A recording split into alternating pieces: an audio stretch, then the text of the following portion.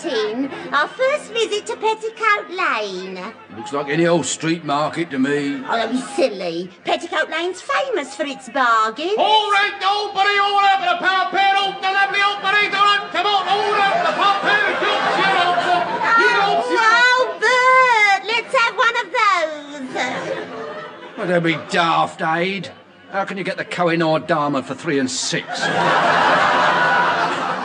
look, there's a big crowd round that stall. Let's see what's going on. Now then, I'll tell you what I'm going to do. I'm putting out this genuine Dresden tea service, and I'll throw in these plastic earrings, 3 razor blades, and a comb. I'm not asking 5 shillings. I'm not even asking half a crown. 10 shillings the lot. Now, who wants them? Come on, step up. Don't be shy. There's not many left. Straight out of the sea. Straight out. That was an excerpt from Trader Horne.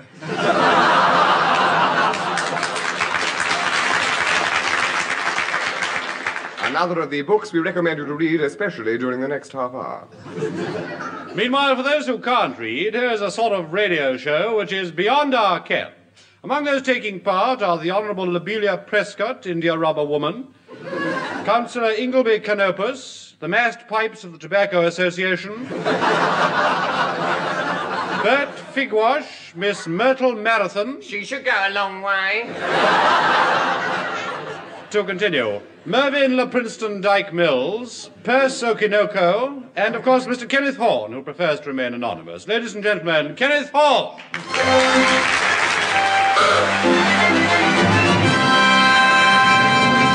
Hello, good evening. Welcome to Beyond Our Ken, the show that makes you want to stand up and cheer the moment it's over. But as usual, let me tell you what I've been doing since we last met. Last week I went down to Bournemouth, and it was terribly hot. So was the weather. Actually, it was 72 in the shade, but I was clever. I stayed in the sun. Monday, I went along to the swimming pool, and I could hardly breathe. My eyes were popping, and my tongue was hanging out. I was judging a beauty contest. Matter of fact, the contest was organised by a local greengrocer, and all the girls represented fruit and vegetables. There was Miss Tomato, Miss Celery, she was a good-hearted sort, Miss Orange, who had tremendous appeal, Miss Potato, well, all eyes were on her, Miss Asparagus was strongly tipped, but eventually I awarded the prize to Miss Onion, and later on I had quite a lot of fun with Miss Onion. I got her pickled. Actually, I was sorry when it was time to take the train home. I got into a non-smoker, and there was another chap in the compartment, so I asked him where he was going, and he said, Nowhere, I'm just trying to give up smoking.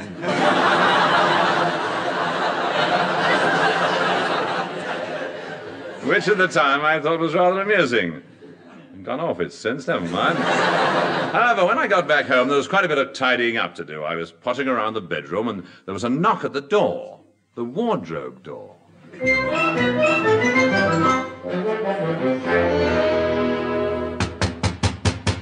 Good gracious, someone's in the wardrobe.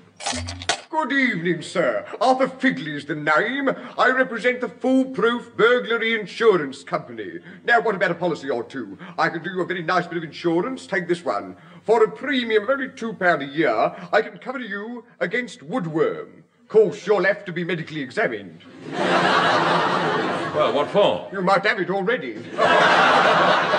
Now then, here's our gilt-edged policy. Careful, the paint's still wet. This is a special, super, incomprehensible deluxe job. Covers you completely. Well, now, let's have a look. Yeah. Oh, this is interesting. It says here, if I get a bump on the head, I get a lump sum. That is correct. Now, just have a butcher's at some of the other benefits. For a mere £500 per annum, or 12-month, whichever is the shorter, you are fully protected in the event of your being trapped in a deck chair, manhandled by a policewoman, or savaged by a goldfish. Yes, but those things aren't likely to happen to me. Do you want them to happen to you? No. Well, belt up. Where are we? Oh, yes, here's another astounding clause. £5,000 if you're knocked down by a herd of stampeding elephants. And I get the same if I'm knocked down by a car? Only if it's driven by an elephant. Wait. That'll be £500, and you have to pay the first instalment right away. Well, come downstairs and I'll give you a cheque. Excuse me, will you? Good heavens, it's Pat Lancaster.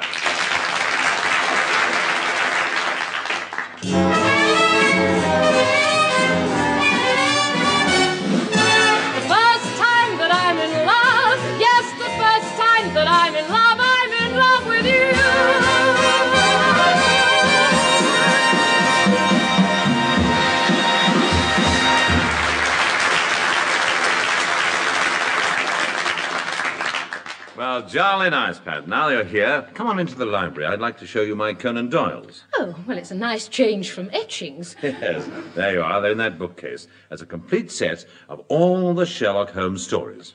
I don't think I've ever read any. Well, they're still very popular, you know. In fact, they've just made a film of my favourite one, The Hound of the Baskervilles. Has it ever been done on radio? Well, yes, Pat, but they've never done the other classic, Wolfhound of the Tuskervilles. That is, not until now.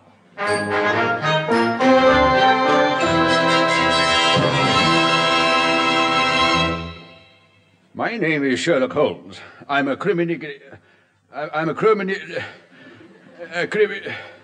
detective. I've solved many interesting cases. For instance, the case of the swinging door. That was open and shut. The case of the gaping lift shaft. Soon got to the bottom of that. And then, of course, there was the strange business of the missing embassy official, which I laughingly referred to as the attaché case. But I mustn't bore you with these cases that happened so long ago. Let me bore you with one that happened recently. I had just returned to my chambers in Baker Street after a quick visit to my baker in Chambers Street. When there came a knock at the door. Come in. Good afternoon, Dr. Watson. Good afternoon, Holmes. Just a minute, Watson. Don't say a word. Yes. At 10:05 this morning, you entered Hyde Park by the Marble Arch Gate. You sat in a deck chair about 50 yards due east of the bandstand, where you remained until you saw the attendant approaching. On leaving the park, you paused to have a piece of mud removed from your left shoe, and you came home via the saloon bar of the Spotted Dog. Am I right? Well, that's positively uncanny, Holmes. How'd you know? I was with you. It's incredible. It's so simple, just a matter of education. Well, what's wrong with my education? Elementary, Watson. Now, what were you going to say? Well, I was only Don't tell me, let me guess. Could it possibly be something in connection with the missing Home Office plans? No. The Van Dyke forgery affair? No. The Hatton Garden diamond robbery? No. Try the Maltravers blackmail case. Thank you.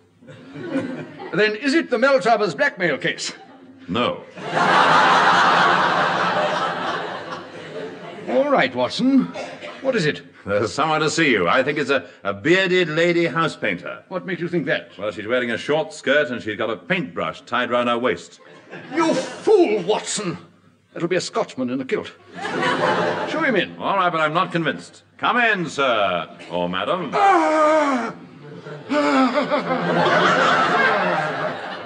Good afternoon, Mr. Holmes. I've come to see you about a strange and terrible business. Then I trust you won't object to my playing the violin while we talk. It helps me concentrate. No, certainly not. Go right ahead.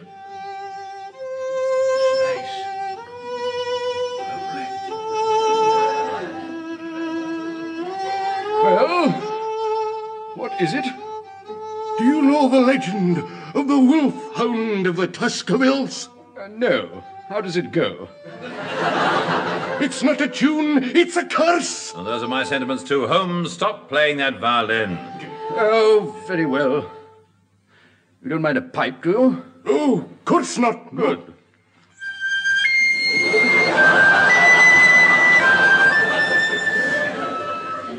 Look here. What's going on? You must forgive him showing off. It's a sort of ideal Holmes exhibition. Now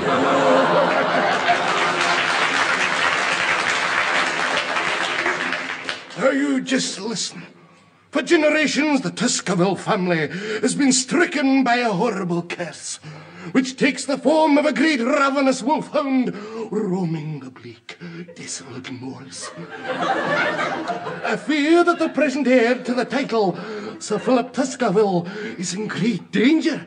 Only you, Sherlock Holmes, can save Sir Philip. Well, Holmes? You know, Watson, there are certain baffling aspects of this affair which rather appeal to me. For instance? Who was that? Yes, I'll take the case. You follow on with the trunks. There's no time to lose. We must get there right away. Yes, good idea, Holmes. But where? Where are we going? Watson, it won't take a moment. Now then, let me see. I've got it. We're going to Tuskerville Hall. Well, fantastic, Holmes. How did you deduce that? Simple, Watson. I took a crafty peep at the next page of the script.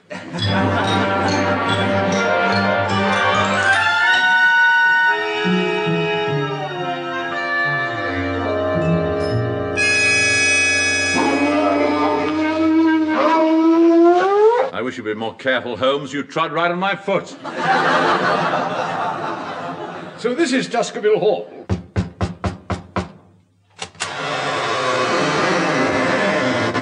Good evening. It's the hound, the hound. No, it isn't. It's me with the flaps of my deerstalker pulled down. I'm Sherlock Holmes. Now, why are you dressed like a housekeeper? I am the housekeeper, sir. A likely story. Now then, madam, where were you last night between the hours of 10 and midnight? I was alone in the kitchen. Oh, you should have been with us. We had a wonderful time. Just a minute, Watson. There's a gaunt figure just come through the French windows. Who are you? I am a French window cleaner. A French window cleaner? What has he to do with the story? Yes, just look at you. You look as if you've been pulled along the ground. Well, I was just dragged in for the joke. Now then, housekeeper, tell us about the wolfhound. Yes, I like a good shaggy dog story. No good asking me. The man who knows all about it is old Soames Fitzroy, the neighbouring farmer. He's got a dozen farm hands working for him. And do any of them ever come here? Not since I told old Soames to keep his hands to himself. There it is, the hound! Where is Sir Philip? He be out on the moors with some girl.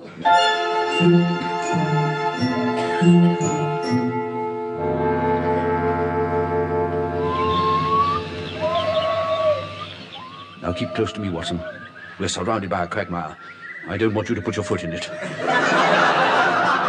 Do you hear me, Watson? Watson! Holmes, I'm sinking.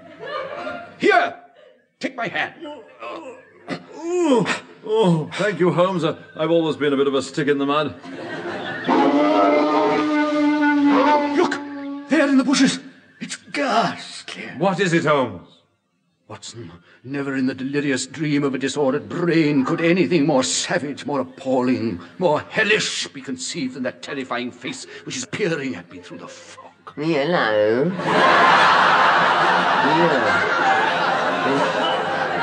A lovely night for a stroll.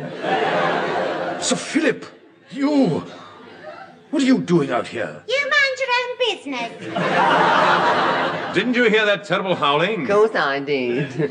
It was me. I've always been a bit of a wolf. Sir Philip, don't you realise you're in terrible danger? Don't move! Oh, why? What is it? Nothing. I want to remember you just as you are. Oh, look behind you! It's the hound! Ooh, I wonder if he's a member of the Tail Waggers Club. All right. Leave this to me. I'll deal with the wolfhound of the Tuskervilles.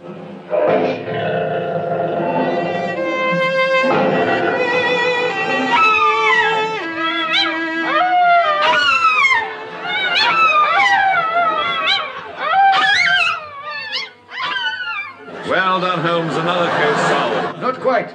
That dog was being used to frighten Sir Philip by someone after the family fortune. Ooh, they knew, was it? Soames Fitzroy.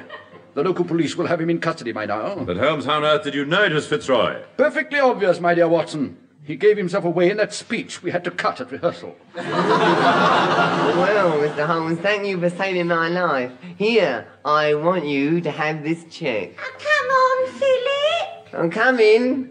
Oh, well, back to the bird in the bush.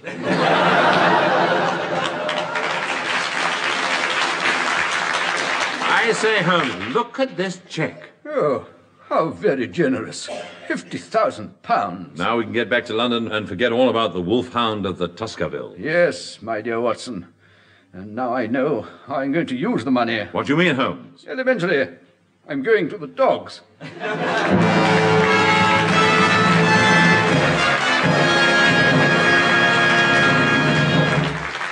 And so, from the world's greatest detective to four people who haven't got a clue what I'm going to say next. But who is behind the curious affair of my Bonnie? Elementary, my dear ladies and gentlemen, it's the Fraser Hayes Four. Bring back my Bonnie to me.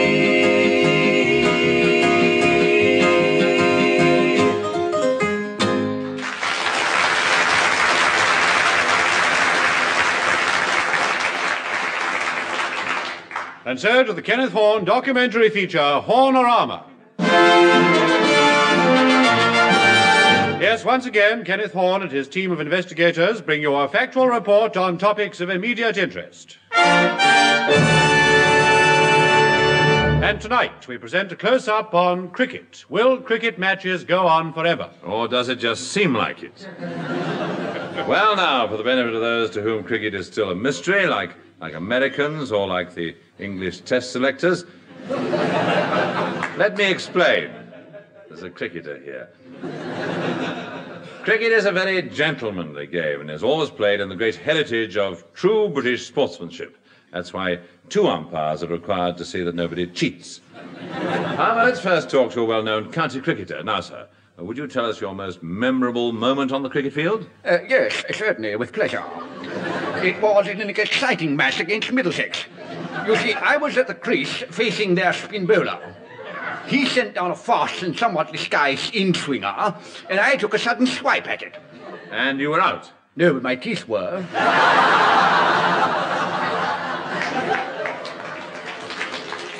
Bad luck. Now let's meet the hero of the cricket-speaking world, Mr. L.B.W. Keeper. That's rather a nasty gleam you have in your eye, Mr. Keeper. Yes, you see, I'm one of the wicked keepers. I see. Tell me, when did your interest in cricket first develop? Well, actually, I've always wanted a cricket, don't you know? Well, I can remember when I was 4 years old, I first asked the old pater for a cricket bat. I said, Daddy, can I have a cricket bat? Go on, Daddy. Hey, Daddy? Do give me a cricket bat. Go on, Daddy. Hey, Daddy? I must have a cricket bat. Hey, Daddy? Go on, Daddy. And did he let you have it? Right in the mush.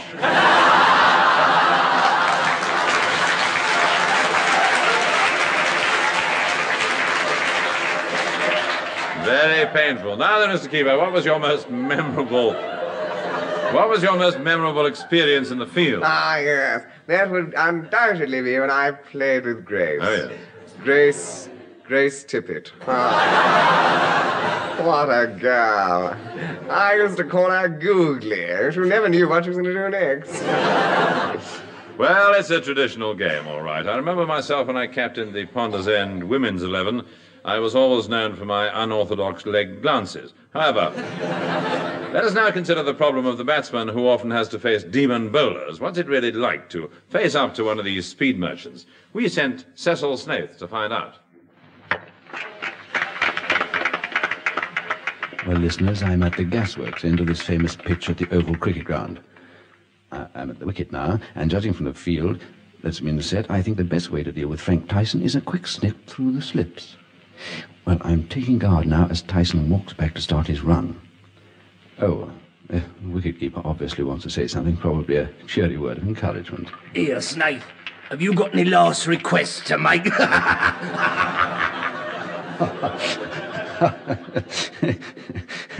These professionals love a little joke. Well, now, I see that Tyson has started his run. He's gathering momentum all the time. I'm squaring up, preparing to hit the ball. And...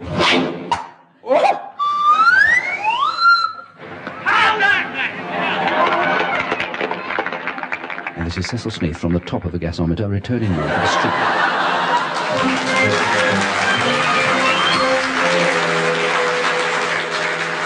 Well, for real cricket lovers, the BBC plays its part during the season, for whenever you switch on during the summer, you can be sure of hearing one of those colourful BBC commentaries.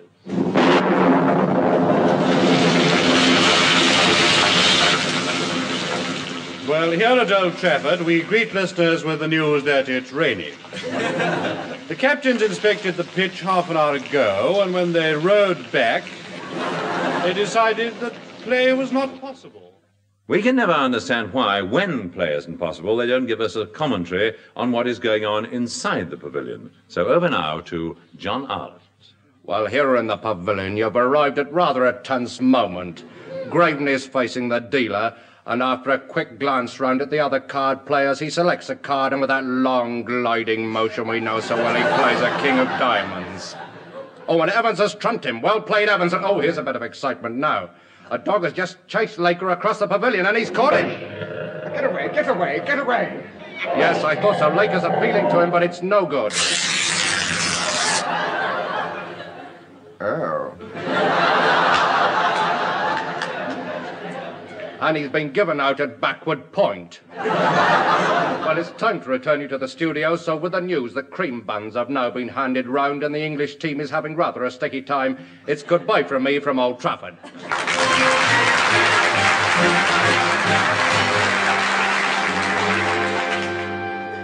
Well, cricket is all very well for the men, but how do the women feel about it? Can they ever take a real interest in it?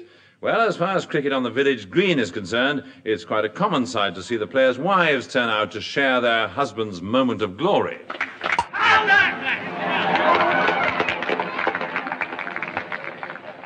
Thank you, thank you, thank you. Oh, hello, darling. Hello, Ambrose. So you decided to come back, have you? Yes, I was clean bowled. Celia must admit it's not bad. 185. Yes, well, you do very well for your age. You silly mid-off. No, I mean 185 runs. Indeed, Ambrose. Aren't you proud of me for listening? No, Ambrose, you're very selfish. Staying out there all day. That's the idea. I know, dear, but while you were out there for so long, all these other men wanted to play. Oh, that didn't worry me. I've always trusted you.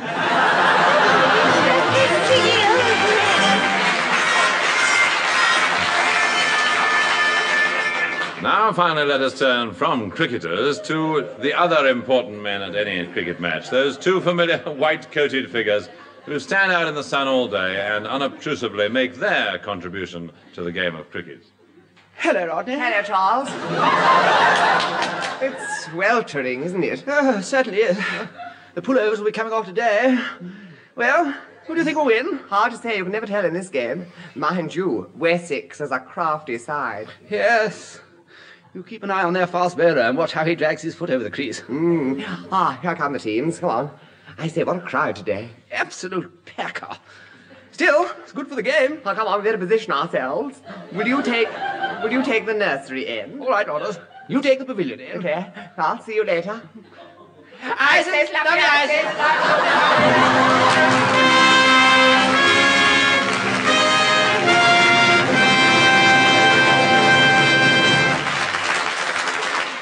Well, this is Kenneth Horne saying goodbye for now and leaving you with this thought, which comes from a listener. If a watchmaker entered on a life of crime, would he wind up in jail? Good night.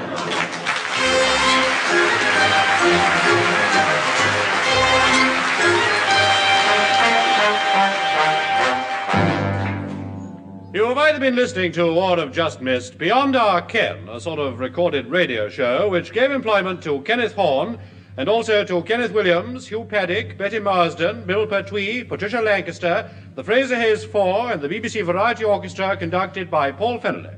The script, believe it or not, was written, and letters of complaint should be sent to Eric Merriman and Barry Took. However, the onus must inevitably fall on our producer, Jakes Brown.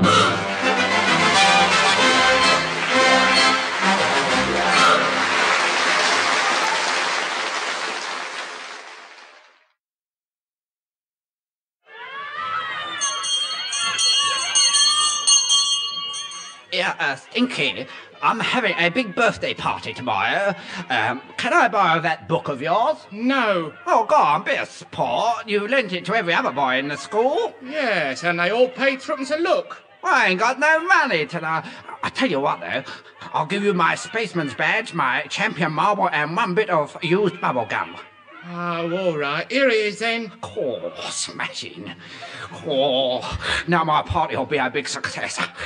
Let's have a look. Susan Brown, Rosemary Smith, Madge Turnbull, Jay Robinson, Wendy Harvey. That was an excerpt from Every Boy's Book of Birds. Another of the books we recommend you to read, especially during the next half hour. Meanwhile, for those who can't read, here is a sort of radio show which is beyond our ken. Among those taking part are Cowgill Trench, film starlet Sophia Crockett, the Magdalen College Shove Halfpenny team, Mr. J. Nolan Frange and friend, Miss Fifi Bonbon. I bet she's a cracker. To continue, Pearly King Siegfried von Hausenblatt, Mary Jewel Lumley, and of course Mr. Kenneth Horne, who prefers to remain anonymous. Ladies and gentlemen, Kenneth Horne.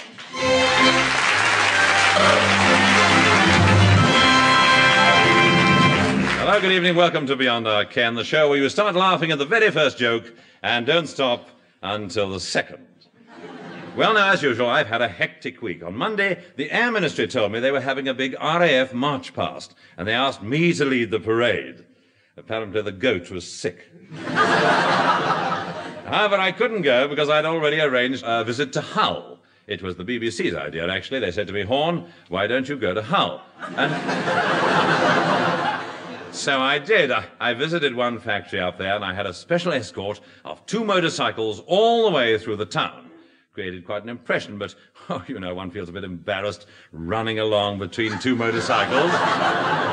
On Wednesday, I eventually decided to sack my secretary. For a long time, I'd noticed that she was going home earlier and earlier, so finally I just had to say to her, look, don't you know when it's time to stop? And she said, of course, when we hear someone coming.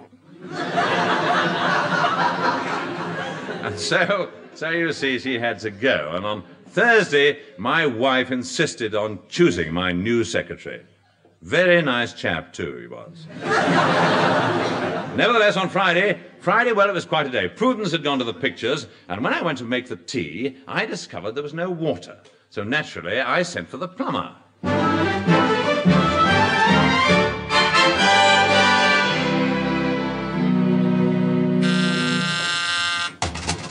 Ah, then, you must be the plumber. I have that honour, yes.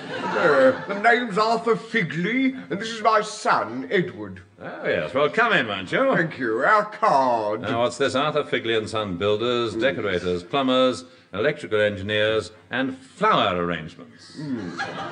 Flower arrangements? That is correct. Edward here is known as the Constant Spry of Ladbroke Grove. Yes. So that's so, Edward. Yes, that's right, sir. I won first prize for my floral clock. Well, I thought he looked a bit seedy. Ah, but you should see him in July. He's a proper picture. I believe you wanted to see us, though, a professional capacity. Yes. I mean, you... Yes, quite. I'm afraid I've got no water. Oh, well, we'll have to have it neat. No. No, look, you don't understand. I mean, there's no water coming through the taps. Ah, well, I better have a look at them. Let's just turn the tap on and make sure. Well, there you are. Just a couple of drips. I'll thank you not to be personal. Now then, I'll just get these floorboards up and check on the main water supply. What are you doing, Figley? The main water pipes aren't under the floorboards? Now he tells me. Hello, what's this? Mr. Horne? Would you come here a minute? Yes, what's the trouble? Just put your finger down here. You mean here? As I thought, a short circuit. Edward, just unravel these wires while I go upstairs. OK, Dad. I'll come with you. Right. Nice place you've got here. Lovely pictures on the wall and... Oh, I must just stop and admire this. Figley, you're looking in the mirror. I know. Oh, handsome devil and I. Come on, Fiddler, now. Here's the trapdoor to the loft. Right, give us a leg up. Okay. Are you all right? Well, it's a trifle dark. You'll find the tank up there somewhere. Don't worry, sir, I found it.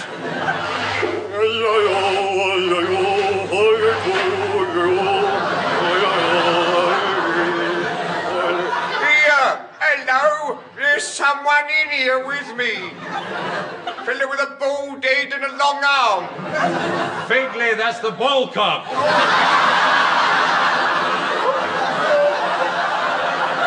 Dear me. Oh, it's highly whimsical.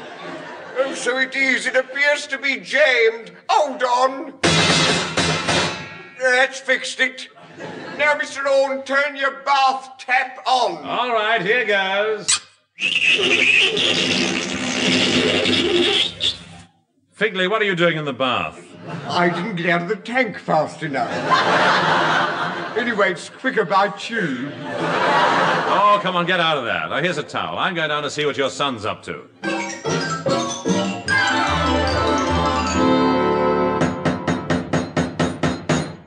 Well, there you are, sir. It's all back to normal. Right, well, I'll try the cold water tap.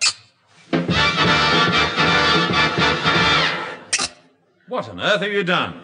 I don't know, Mr. Horne, but if I was you, I wouldn't turn the radio on or you'll flood the place. Figley, here. Hello. What's up now? Well, it's positively disgraceful. Just listen to this. I'll turn the tap on.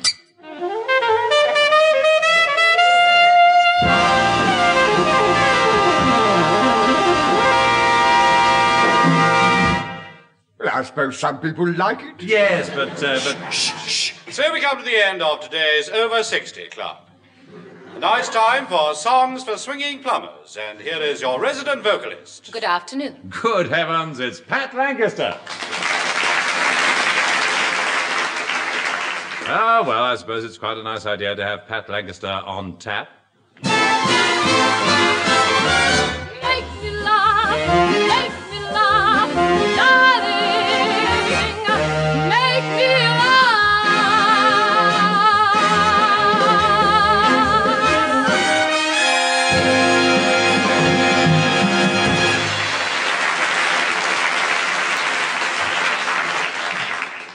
Oh, I found that most refreshing. Well, come on, Edward, we must be off. Yes, but what am I going to do? And one thing you can do, sir. You better get a license for that tap. Good afternoon. Oh, dear, I suppose I'd have to get onto the waterworks. Oh, they've arrived, too. Prudence, whatever's the matter? Oh, sir, it was the film, sir. It was lovely. Yes, well, I'm glad you enjoyed it. There, Prudence, come now and sit down. Tell me all about it, if you think it'll help. Oh, well, sir, it was called A Woman in Curlers. Got your hanky ready? Yes. Good. Well, you see, there was this woman, and she was losing her husband's affection because she'd been letting herself go. Every morning it was the same. He'd come down to breakfast.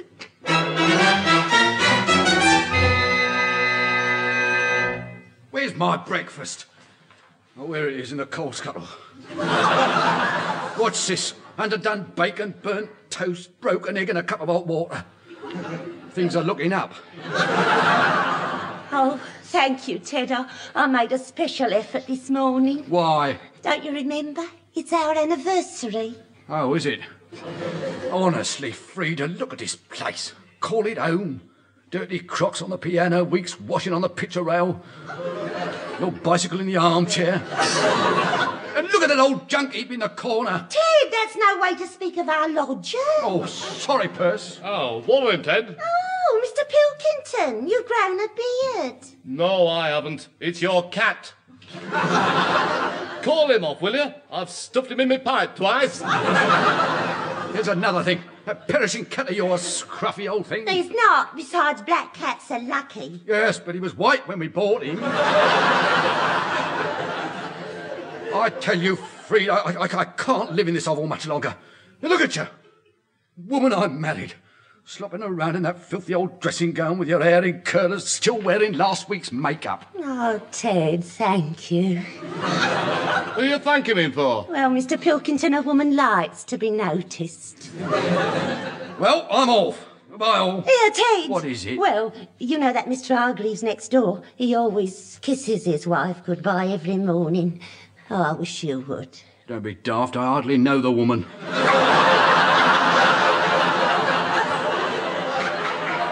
By the way, I shan't be home tonight. Working late. What, again? Every night for the past 6 months you've been out at nights? Working late, you say? But let me tell you, Ted Ogmore, a woman has an intuition about these things. It's getting more difficult to believe that you're really working late. What makes you say that? You're unemployed. Oh. Is that all? One horrible moment I thought you'd found out about Phyllis. Oh, Pyle. Oh, so that's it. My husband and another woman. What shall I do, Mr. Pilkington? Well, I shall find out who the other woman is and go and speak to her. No, I know what I'll do. I've made up my mind. I'm going straight round to the Citizens' Vice Bureau.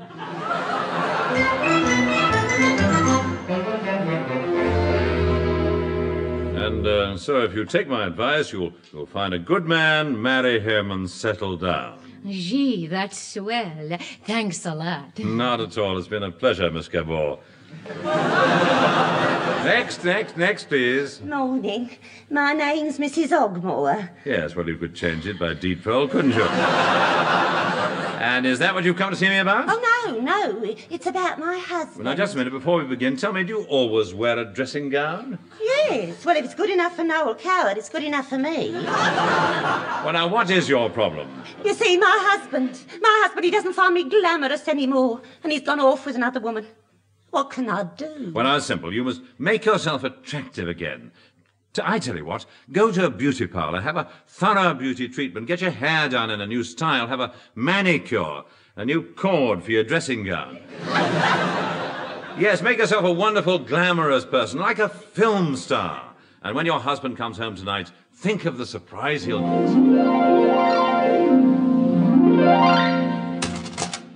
Freed, I'm out. Freed, where are you? Hello, darling. Here, who are you?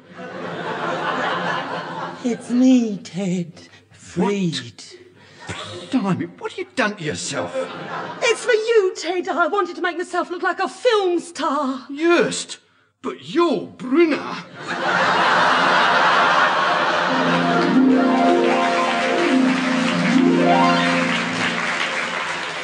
So you see, it didn't work. Well, then there's only one other thing you can do. Make him jealous. Let him see you with another man. But I don't know any other men except the milk... That's it.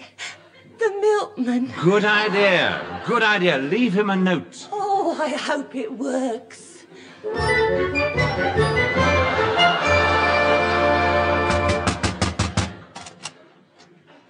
Morning.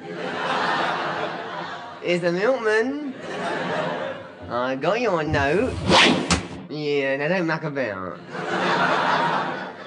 What do you want to see me for? Well, milkman, I want you to make love to me. Ooh. You've been having too much yogurt lately. Now, listen. My husband will be home at any minute. Put your arms round me. Well, like this. Oh, sorry, I forgot to put the bottles down. There, that's better. Now, when he comes in, I want you to kiss me. But I'm halfway through my milk round. Oh, no, please. I want to make my husband jealous. Well, what about my horse? No, he wouldn't be jealous of him. Quick, here he comes. Act passionate. Freed, I'm out. Oh, my darling. Even though I'm only an half pint, my love for you is grade A. Oh, let me hold you to my jersey. and run my fingers through your gold top. You're the cream in my coffee. Hello. Huh? Hello, milkman. You're very cooperative this morning.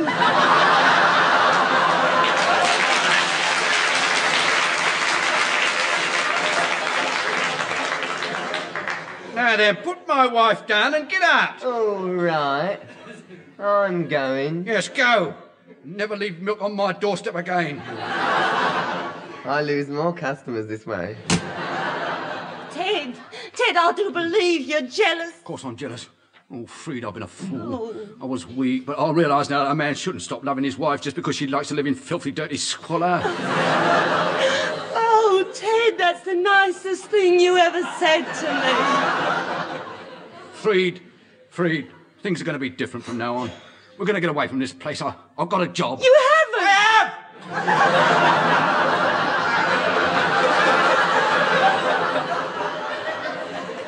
It's a job for both of us. It'll be a whole new life we're going to live in as caretakers. Oh, Ted, where? The Institute of Hygiene.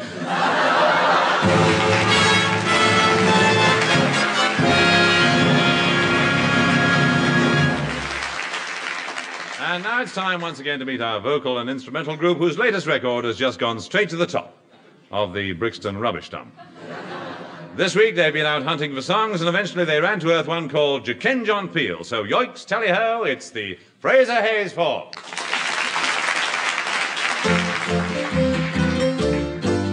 Do you ken John Peel with his coat so gay? Do you ken John Peel at the break of day? Do you ken John Peel when he's far, far away with his hands and his horn in the morning?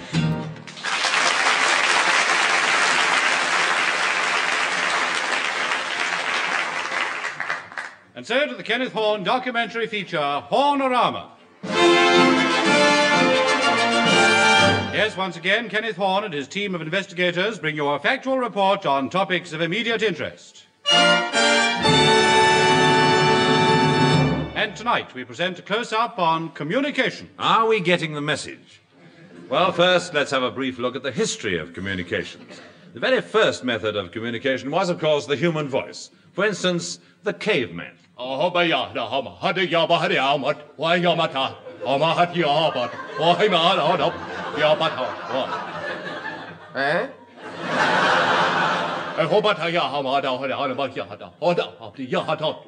I wish I'd said that.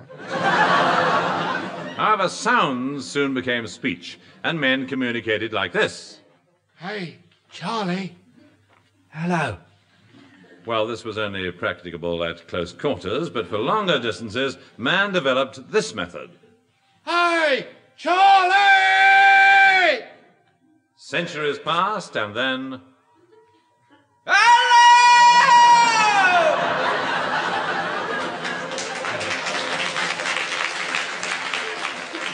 The first important method of communication over long distances was the runner, who sometimes had to travel many hundreds of miles to deliver his message. My lord, I bring a message from the great Atticus. 300 leagues have I run. Over the Iconicus, down the plains of Olympus, through the snowy wastes of Sabina, and across the arid deserts of the Xerxes, and did swim the boiling waters of the Hellespont. And what message do you bring from my lord Atticus? He wants to know if you can spare half a cup of sugar. However, communications were improved considerably with the introduction of postal services. At first, the mail was sent by a stagecoach, and tonight we have with us one of the original coachmen, Mr. Arthur Tantivy. Good evening. Now, would you, sir, like to tell us about your life on the mail coach? Yes, it was a hard and dangerous life, carrying all those valuables on the London to York Road.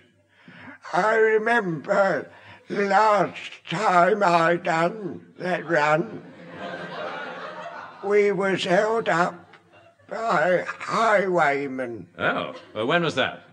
Yesterday.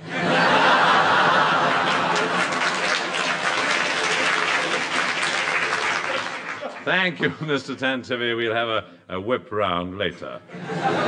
Yes, the postal service has gradually expanded, and today it's a vast and complicated organization. The stagecoach has, of course, been replaced by the express train. Over now to Chiddingfold Station for a report from Cecil Snaith. Well, I'm standing now at the far end of this platform at Chiddingfold Station. The express is due at any moment, so let me tell you exactly how the mail is collected. I am standing by a long steel arm on which is hung a large mail bag. And as the train goes through the station at something like 60 miles an hour, a steel-framed net swings from the train, scoops up the mailbag and drops it into the sorting office aboard the train.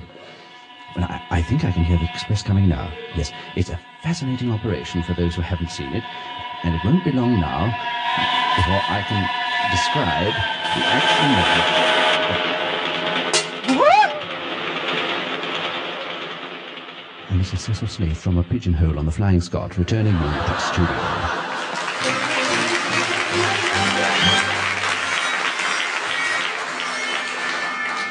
Poor old Cecil, he's been posted. Well, now, of all the modern methods of communication, the one most widely used is radio. What a thrilling moment, that very first discovery of the wireless. Ambrose. Yes, Felicity. You really shouldn't work so hard, dear. No, you'll kill yourself at the rate you're going. Look at you, all worn and haggard. You can talk.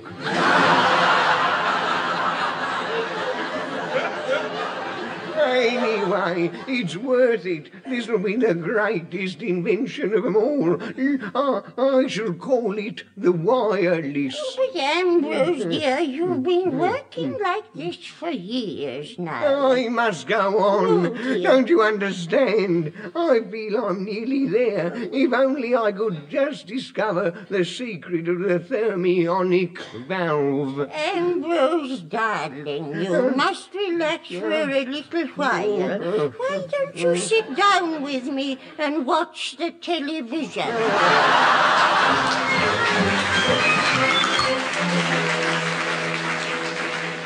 Yes, radio plays many parts in this modern age. For instance, in the fight against crime, high-powered police cars patrol our roads, controlled from headquarters by the latest electronic equipment. Calling car 32, calling car 32. Come in, car 32. Your time is up. Well, not only on the ground, but also in the air, radio serves mankind. Consider now the vital contact between pilot and airfield control. Hello, Arthur Rodney. Arthur Rodney, are you receiving me? Over. Hello, see for Charles. Receiving you loud and clear. Over. Hello, Rodney. Now listen carefully. My undercarriage is jammed, my petrol gauge is registering 0, and my joystick is terribly wobbly. Over. Hello, Charles. You are in a pickle, aren't you? Over. Yes, I am. Can you help me? Yes, of course, that's what we're here for. You'll have to give me your position. I repeat, C for Charlie, what is your position? Charles, can you hear me? Charles, where are you? I'm in the hangar.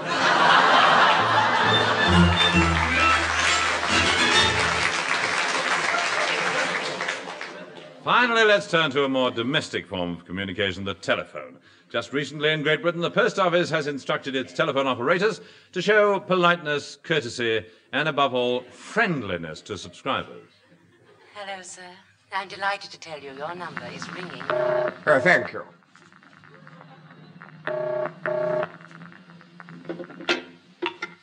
Perkins, United Castings. Perkins here. Perkins, this is J.G. You stupid, blundering, blithering idiot. Where are my lipped flanges?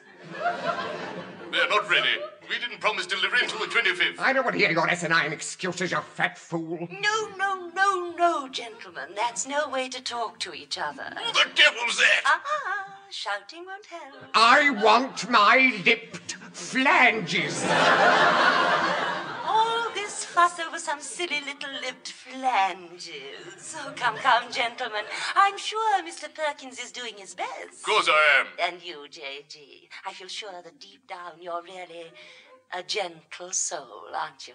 Well, yeah, I suppose I am. Well, then, apologize. All right. Sorry, Perkins. Sorry, J.G. That's better. Now we're all good friends again, aren't we? Yes. Perkins, how about us getting together for a drink? Good idea. My place at 6?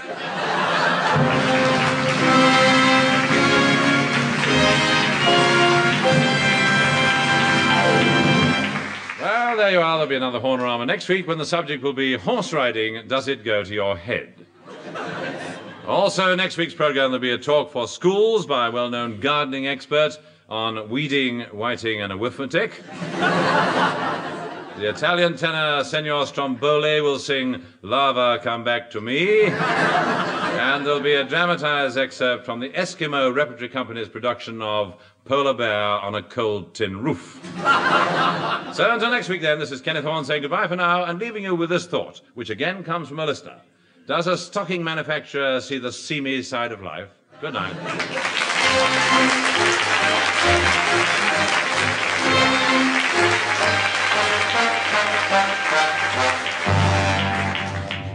You have either been listening to or have just missed Beyond Our Ken, a sort of recorded radio show which gave employment to Kenneth Horne and also to Kenneth Williams, Hugh Paddick, Betty Marsden, Bill Pertwee, Patricia Lancaster, the Fraser Hayes Four, and the BBC Revue Orchestra conducted by Paul Fennelly. The script, believe it or not, was written, and letters of complaint should be sent to Eric Merriman and Barry Took. However, the onus must inevitably fall on our producer, Jakes Brown.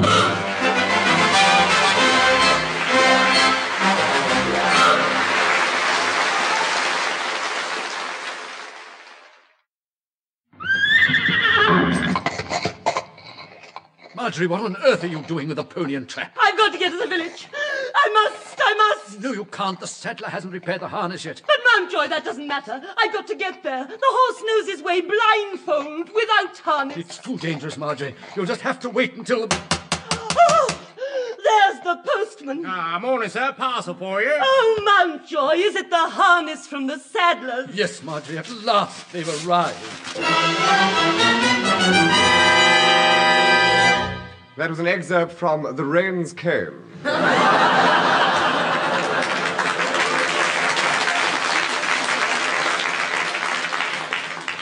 Another of the books we recommend you to read, especially during the next half hour. Meanwhile, for those who can't read, here is a sort of radio show which is Beyond Our Ken. Among those taking part are stock car driver Hemsley Cornflower, the Honourable Delia Duff Whittington, Hugo Frampton and his musical jam jars, Sinjit Poole, Miss Lottie Shoehorn. I bet she's easy to get on with. To continue, Digger Whitelock, Yule Braden, and, of course, Mr. Kenneth Horne, who prefers to remain anonymous. Ladies and gentlemen, Kenneth Horne.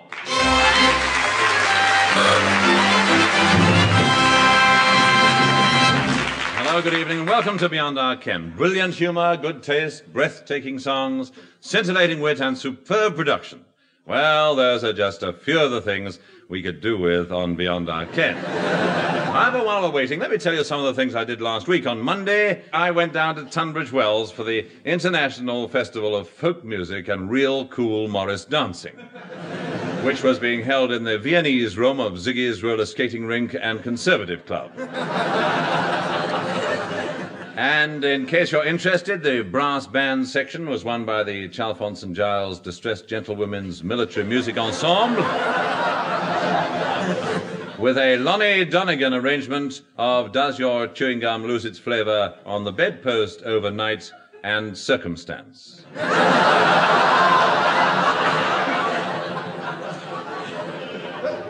The cornet solo was played by the Honourable Amelia Woking Fitzmilton, or as she is affectionately known in the district, Old Hot Lips. A richly deserved title, as I discovered later. However, on Friday, I was driving to the BBC when my car developed a mechanical defect. So naturally, I drove into the nearest garage.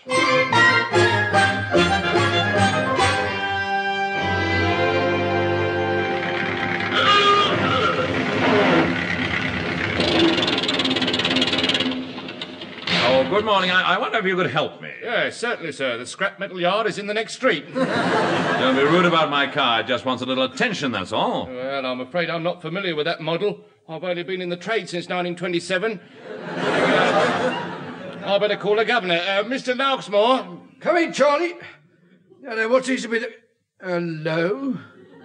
Here, Charlie, nip inside and ring the police. That car's been stolen from the Victoria and Albert Museum. No, it doesn't, sir. It's his. An old crook. So's the car. Morning, sir. You're a bit off course, ain't you? The others will be in Brighton by now. I'm not on the London to Brighton run now, then. Will you kindly find out what's wrong with it? I think it's something to do with the clutch. Every time I change gear, the chain flies off the ratchet. All right, Charlie, let's have a bonnet up. Oh, lummy, Mr. Larksmore. Just look at the engine. I bet that burns a lot of coke. Hello, what's this? You've got a leak in your radiator. A leak? Oh, yes, I know. I was touring Wales the other week. They gave it me as a souvenir. Hey, just a minute. I think I found something. Yes. Oh, yes, there's a fault here in the ignition system. Well, what is it? The candle's gone out. What did you say? I said the Quiet, you fool. We're not here for our health. Well, sir, I'm afraid this is rather serious. There's definite signs of a major deterioration in the suction intake output, causing severe reverberation in the crankshaft casing. Oh, what does all that mean? About £50. £50? I've been offered that for the car. Well, I'm afraid that's our price, sir. Who were you thinking of getting to do the work? Lord Nuffield? Lord...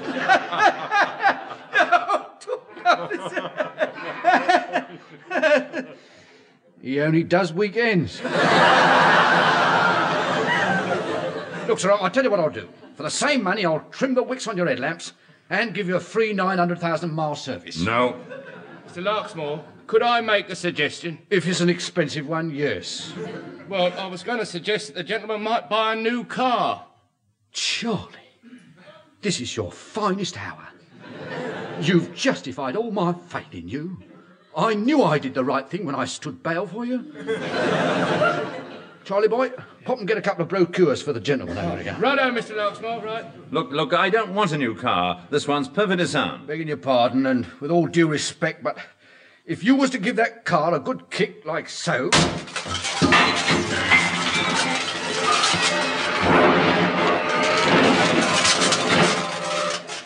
well, the whole thing will fall to pieces.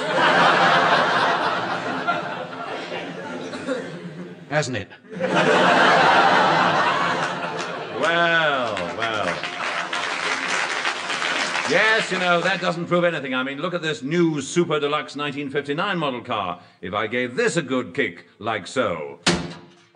You see, sir?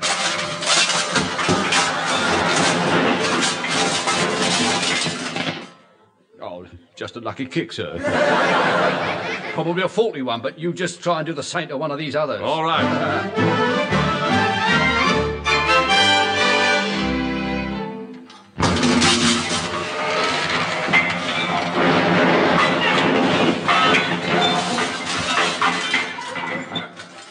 Well? You was right, sir. Applies to every model we've got in stock. Just look at the debris.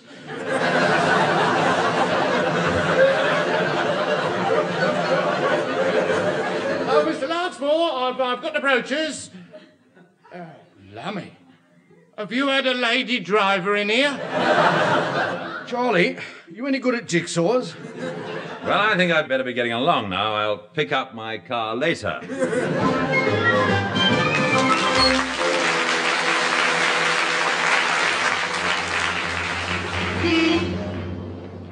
Oh, dear. No taxis, no buses in sight.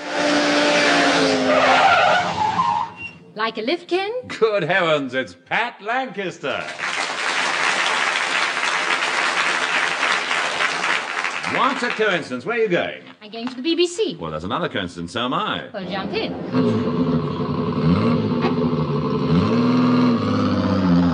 As a matter of fact, I've just been rehearsing my number in the car. In the car? What about the orchestra? Well, it's got a very large boot.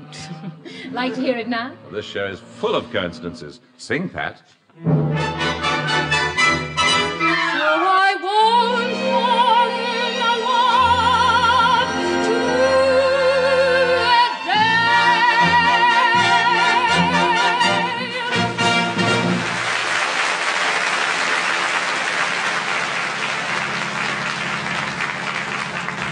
Jolly nice, Pat. Well, here we are at the BBC. And thanks for the musical lift. See you later. Bye. Well, I hope I'm not late. Ah, there you are, Horne. About this new program we want you to do. In recent months, the BBC has become aware of the popularity of such programs as Mrs. Dale's Diary and The Archers. And now we've got plans for a new family series set in the frozen north. Oh, good heavens, a radio show on ice. Precisely. A simple story of Eskimo folk. I see. What are you going to call it? Eskimo Nell's Diary? No, there was one suggestion. We call it Life with the Sea Lions, but we decided it was a bit near the knuckle.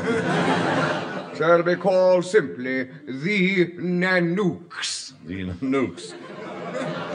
Sounds fascinating. Tell me more about it. Well, the whole thing is set in a little Eskimo village called Icebridge, and when the program starts,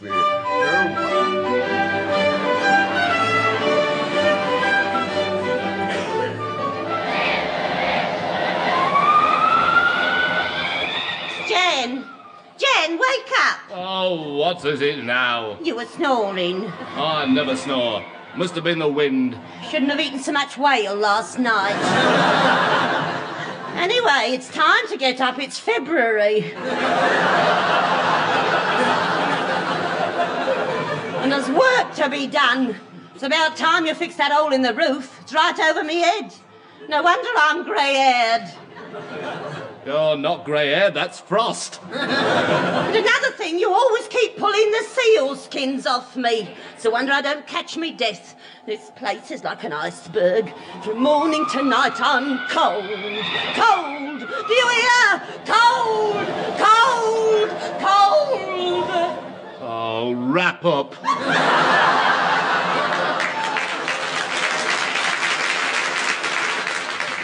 What in, I might ask? I haven't had a new fur coat since last spring. All right, Alice, all right. As it happens, I got your new fur coat yesterday. It's outside. Oh, Jan, you shouldn't have. Oh, well. Well, dear, let's see it then. Oh, there you are, my little darling. Well, you might have taken the bear out first. What use is that bear to me? Well, thought we might train him to do the housework. Well, you know what they say, a new broomer sweeps clean. You just get that animated hearthrug out of here. We're overcrowded as it is, what with the children, the huskies, and that old walrus in the corner. That's Uncle Ted. Well, it's about time you went. We can't turn him out just because he's getting a bit long in the tooth. But he never moves from that spot. Anybody'd think he was frozen to it. He probably is. Anyway, if anyone's going, it's Augustus. Look at him. You leave him alone. Leave him alone. He's my seal of merit. Yes, he was. He was given to me by the Institute of Good Igloo Keeping. They said I had the best soft rose in Greenland. Hello? Who's that coming this hour of the year? Oh, that'll be Rosemarie's boyfriend, that nice young Mountie. I'll be calling you.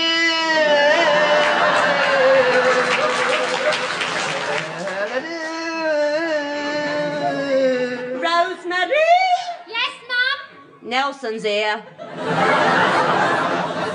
Oh, he mustn't see me with me hair in icicles. Oh, come in. Come in, Nelson. She won't be a minute. Hello, Mr. and Mrs. Nanook. It's a nice little igloo you got here. Yes. Ours is an ice house, ours is. All right, Nelson, take your polar ice cap off and make yourself at home. Yes. Have a good journey. No, here. What do you think? What? Well, I got the dog team harnessed up, and when I said, gee up, he just laughed in me face. You should have said mush. Oh, right, they laughed in me mush.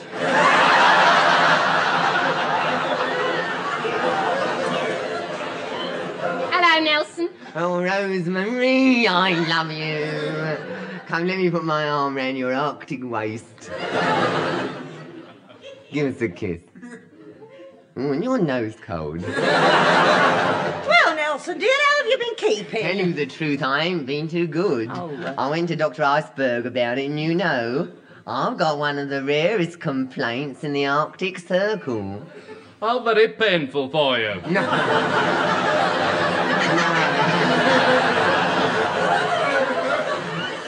No, stop messing about.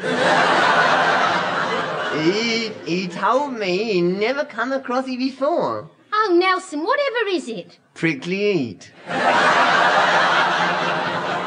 here. Come on. Rosemary, what shall we do?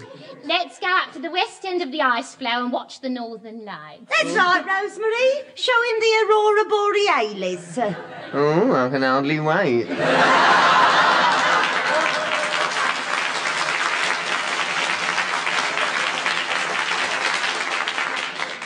Well, Alice, I'm off. Give us me harpoons. There you are, dear. Going fishing? No, I'm going down to the Whale and Anchor. We've got a darts match on. Bye, Jen. Oh, by the way, bring some candles home with you tonight. Okay. We've got nothing for supper. Oh, well, I must get on with the igloo work. Oh,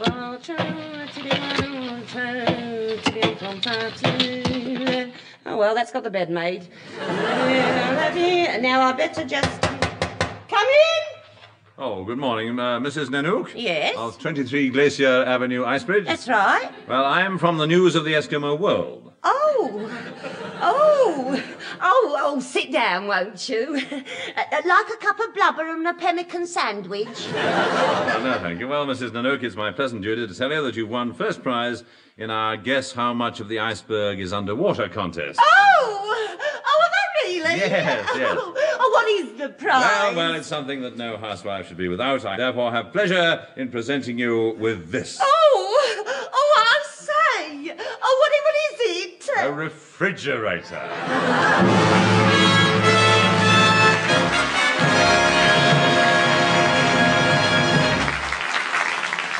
And now here are 4 other people who were once asked to do their act on ice, but it fell through. Anyhow, I'm sure that you'll melt too when you hear the Fraser Hayes Four.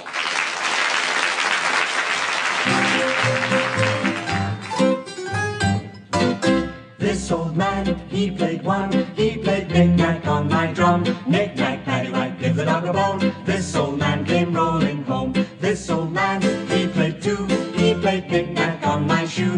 Knick-knack, paddywhack, give the dog a bone. This old man came rolling home.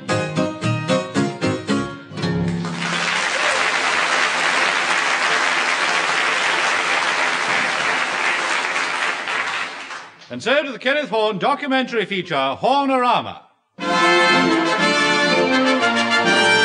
Yes, once again, Kenneth Horne and his team of investigators bring you a factual report on topics of immediate interest. And tonight we present a close-up on the summer. Are we in for a good summer? Well, I think so. The rain's getting decidedly warmer. Well, now, first let's ask some ordinary people their plans for the summer. How about you, sir? Well, speaking for myself, I can't stand the scorching sun. It's all right for some people sunning themselves on the sand and listening to the waves lapping on the seashore, but not for me. Still, I've got a special system for keeping cool, especially when it's oppressive. Oh, yes, what's that? Well, I just slip down to the railway station and stand in front of the people waving goodbye. And now, how about you, madam? Well, I shall stay at home this year, you see, because last year I went to Switzerland, but I was most disappointed. Oh, why? Well, all those mountains completely hide the view, you see.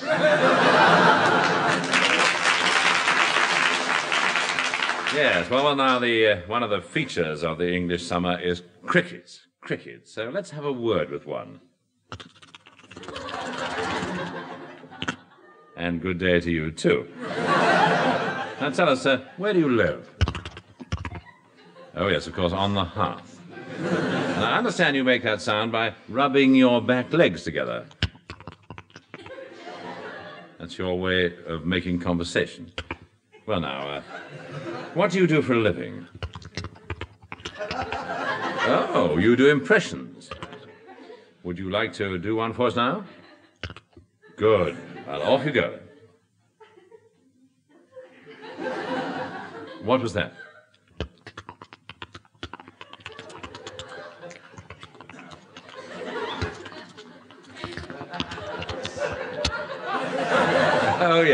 Yes, of course, a bow-legged cricket having a chat.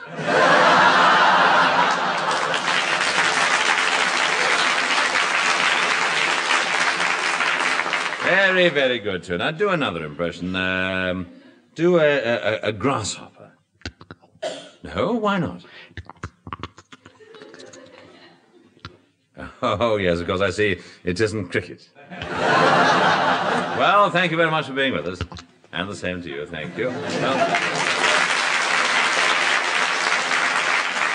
Now, another popular feature of the summer months is the Wimbledon fortnight, and tonight we're happy to have with us one of the lesser-known British representatives, Mr. Arnold Fancourt. Hello, anyone for tennis? Well, Mr. Fancourt, how's your tennis going? Oh, back and forth, you know.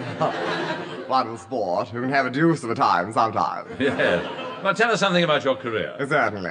Well, up to when I was 8 years old, the pater used to play tennis with me every day. And why did he stop playing with you when you were 8? I don't know. He probably thought it would be easier to use a racket. Oh,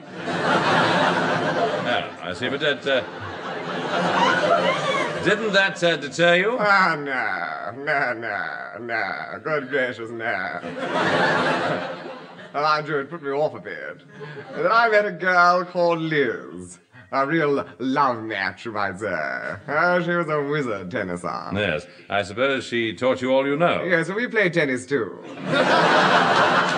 Yes, but we were talking about a particular sport. Oh, that was Liz, all right. A very particular girl, you know. Only goes out with friends and strangers. Anyway, Mr. Fancourt, one last question. How do you think you'll do in this year's championship? Well, I think I can safely say I shall positively terrify my competitors with my very unusual forehand drive. What's so unusual about it? I use all four hands.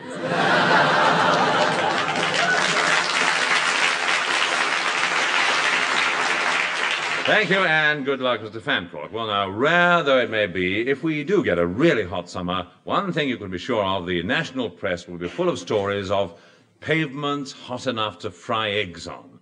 But has it ever actually been done? We sent Cecil Snaith to find out. Well, listeners, I'm standing now in Jermyn Street in London's fashionable clubland. The sun is beating down from a cloudless sky, providing absolutely ideal frying conditions. I'm now going to break the egg onto the pavement.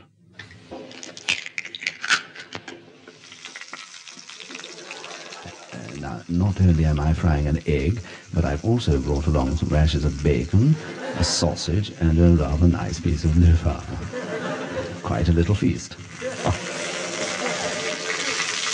But it seems to be working. They're all cooking nicely on the pavement, and the smell is delicious. In fact, I'm really looking forward to this. Excuse me, sir, but what exactly is going on here? Oh, hello, Constable. I was just cooking a little... Yes, so I see. What do you think this is, an open-air cafeteria? Now, come on, my lad, you're coming with me. Just a minute, you don't understand. I'm from the BBC. Yes, we've heard all that before. Now, come on, into the van. This is Cecil Snaith from behind a mixed grill in Bow Street, returning into the studio.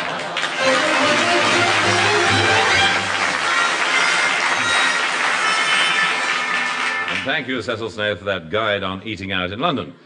To most people, however, the summer means the seaside, and at any of our popular coastal resorts, the visitor can always find his pleasures on the seafront. Any more for the skylark? Any more for the skylark? I say, excuse me, miss, but don't you mean any more for these skylark? I know what I mean.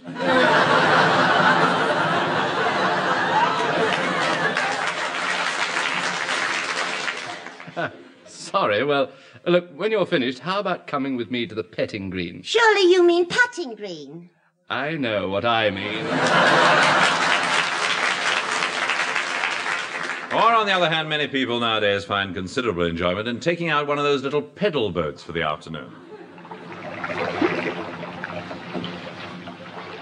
Ambrose. Yes, Felicity. How cool it is out here at sea, just drifting along aimlessly from wave to wave. Shut up and pedal. All right, Ambrose, but I'm getting rather tired. What's the matter with you? We've only been out for 6 hours. Oh, look, Ambrose, there's another of those big ships. Oh, I do wish they wouldn't come so close. Get out of it. It's our right of way. That's right. Oh, Ambrose, I'm getting frightened. Let's go in now, dear. A fine sailor you are. Oh, I just spoiled sport. I'm sorry, I Ambrose. was really enjoying it, lying back here under the parasol with me hand trailing in the cool water. So never mind, there's always tomorrow. Oh, look, Ambrose. There's the man on the beach waving to us. All right, mister, we're coming in. We know our time's up. That's right. You're La paying- machine est là, revenons, touchez-moi la traîne, prenez le chemin d'arrêt, après le tuyau malade, prenez le We chemin have the money. après le chemin, la traîne, après Oh, Felicity. Yes, I Ambrose. didn't know they spoke French in Ramsgate.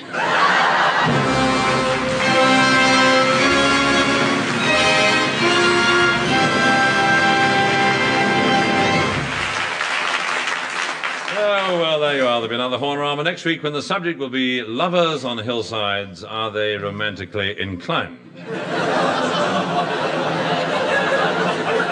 Also, in next week's programme, there'll be a talk on the decline of the cinema industry, illustrated by lantern slides. And we'll be going over to the headquarters of the Leather Workers Guild for their International Festival of Popular Thong.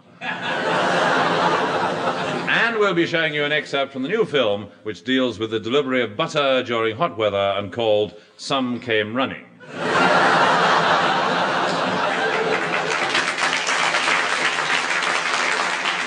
So, until next week then, this is Kenneth Horne saying goodbye for now and leaving you with this thought. Does a tongue twister get your tang all tangled up? Nut guide.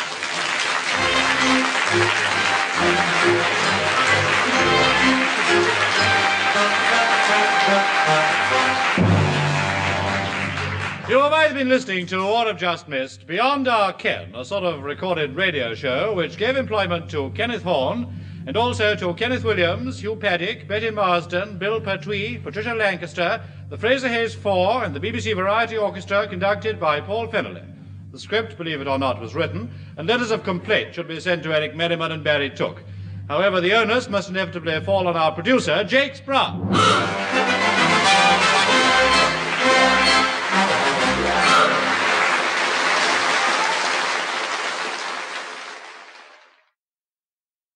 Bindweed!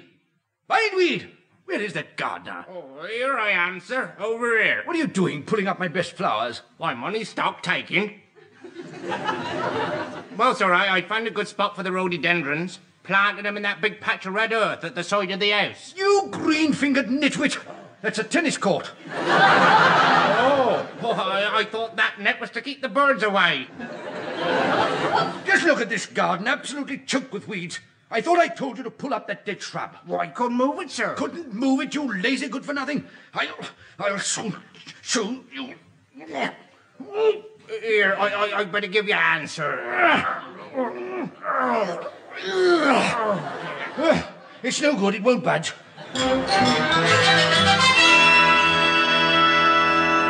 That was an excerpt from Deep Are the Roots. Another of the books we recommend you to read, especially during the next half hour.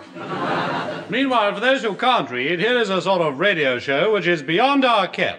Among those taking part are Wheelwright Amberley Grotefield, Mrs. Nift, the House of Commons yo-yo team, George and Lily Brisket, sisters with a difference, coloratura soprano Mildred Gasto. I bet she's got a good range. To continue, Carissima Rogers, Maverick Scott Johnston, and, of course, Mr. Kenneth Horne, who prefers to remain anonymous. Ladies and gentlemen, Kenneth Horne.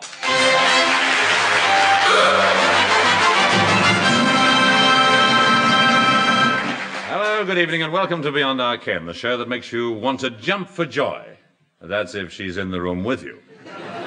Well, now, I've had a busy week as usual. On Monday, I wrote a fan letter to Bridget Bardot. Well, I expect she has quite a lot of admirers, but my love for her is rather different. I'm after her money. On Tuesday, I was invited to be the liaison officer of the Suspension Bridge Society, a sort of go-between, I suppose. However, I couldn't accept because my time is rather taken up these days. I have a special duty to perform at the meeting of our local ladies' sewing circle. I'm the chief croupier. On Thursday, I was asked to go and see our producer, Jakes Brown, who wanted me to give him a reference on his application for a passport. Well, apparently the Foreign Office are not too keen on letting BBC people out of the country in case they come back again. However, on Friday, I decided to stay at home and indulge in my latest hobby, songwriting.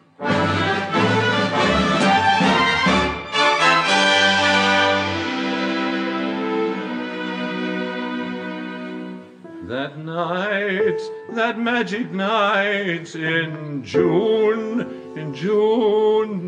Prudence! Yes, sir? What rhymes with June? Oh, spoon, sir. Oh, I never thought of that. Thank you, Prudence. That magic night in June, oh, we stood beneath the silver spoon. No, it doesn't seem quite right, Prudence. Perhaps October would be better. That magic night in October, you looked so different sober. There, is that better? Well, sir, can I be frank? Well, of course you can. I prefer you as Prudence, but...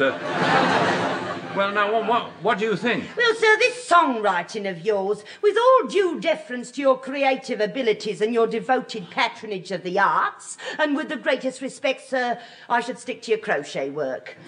Here, have a cup of coffee. You'll feel better. Oh, sorry, sir, truly. Oh, Prudence, look what you've done. You spilt the coffee all over my music. There's blobs everywhere. Oh, I hope I haven't destroyed a masterpiece. Well, Prudence, you might at least... Ah, just a minute. Oh, that's very pretty, sir. Yes. Thank you, Prudence, for spilling that coffee. I shall call it My Love for You is Instant. My love for you is instant.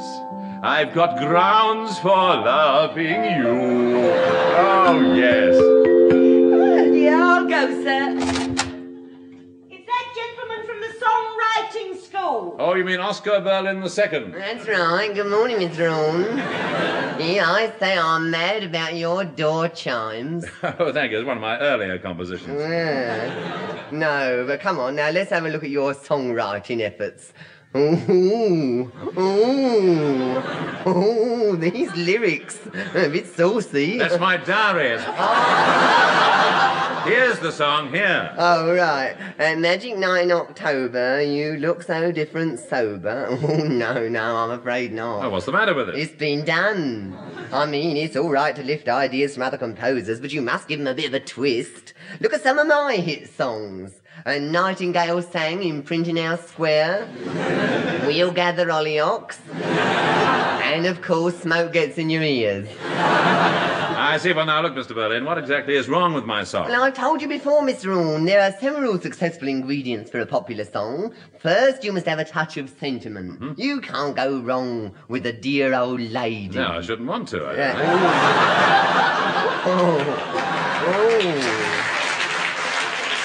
No, stop messing about. Now, you got that, a bit of pathos. Now, the next thing you must remember is that nowadays a spot of Latin American rhythm is essential. Yes, I'm with you there. Yeah, good. And finally, people don't want to be miserable. So it should also contain a humorous thought or two, you see. Yes, thank you. Now, just give me a moment, will you? All right. Look, I've got it. Now, how's this? My grey-haired mother cha-chas on the bedpost overnight.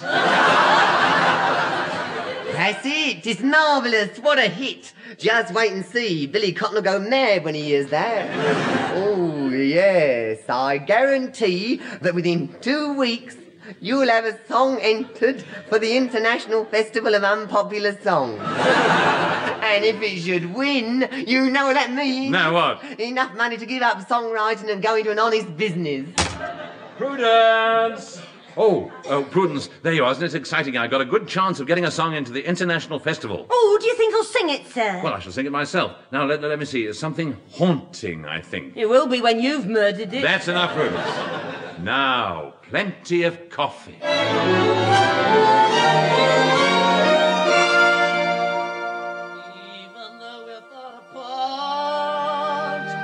Badly salted, you're still in my heart.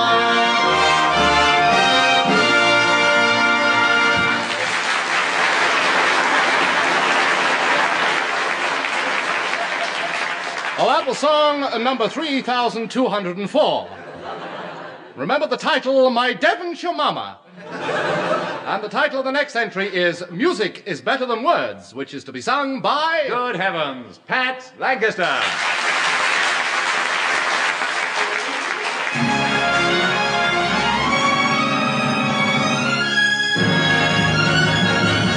Nights go to waste, looking for ways to say I love you. Take your cue from the birds.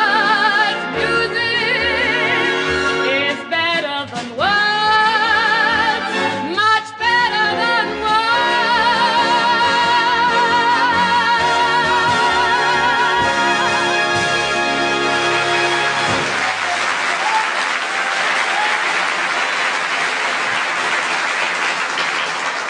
Jolly nice, Pat. Oh, what am I saying? I'm next. Jolly good luck, Ken. Oh, thank you.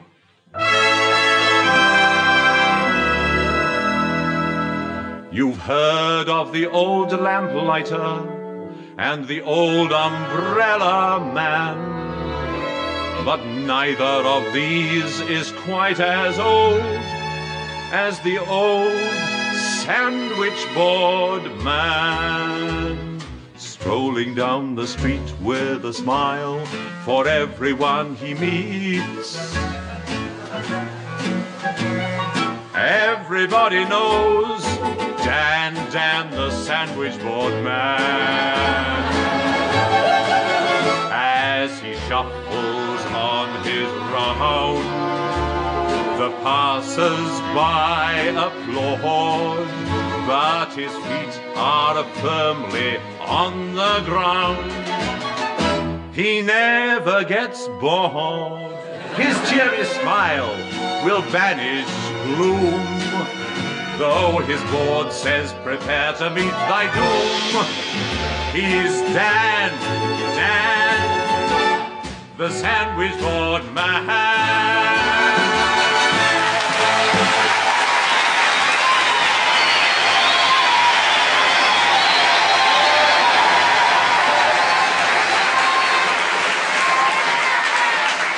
Well, that was the last song in the All-British Final, and I'm just getting the result from our panel of judges, who, as you'll remember, are Sir Mortimer Wheeler, the Aga Khan, Dame Sybil Thorndike, and Walter Gabriel. And yes, here it is, the winning song is The Sandwich Board Man. So this means that this song has been voted the finest song that Britain can produce to compete in the international contest next week at Monte Carlo. Therefore, Mr. Kenneth Horne will be going over there to represent us, so bad luck, Pearl Carr and Teddy Johnson. Oh well, Monte Carlo, here I come.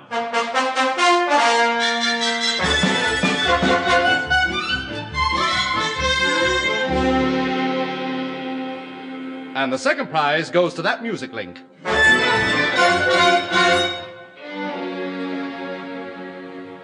Hello, Mr. Horne. Welcome to Monty. Oh, I say, he's not here, is he? And, by the way, my name is Lancelot Carlyle, and I'm in charge of the British contingent. The British contingent? Yes, you and me. Now, look here, we must stick together. These foreigners aren't to be trusted. They're up to all sorts of mischief. Well, come on, Mr. Horne, let's get over to the British headquarters. It's all been arranged for us by the Foreign Office.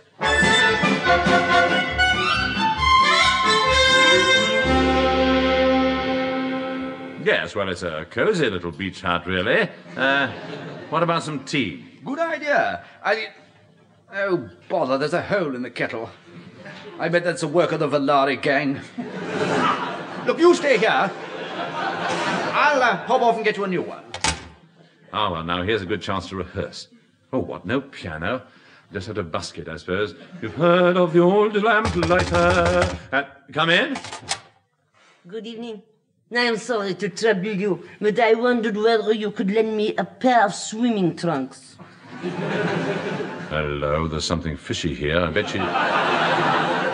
bet she's a spy from the French contingent. You must not suspect that I am a spy from the French contingent. I bet she's after a crafty peep at my song. I'd give anything for a crafty peep at this song. She'll be lucky. Monsieur, what are you mumbling about? I was going to ask you the same thing. Monsieur, you are very handsome. And suddenly I have a strange, irresistible urge to run my fingers through your... Oh, well, perhaps not.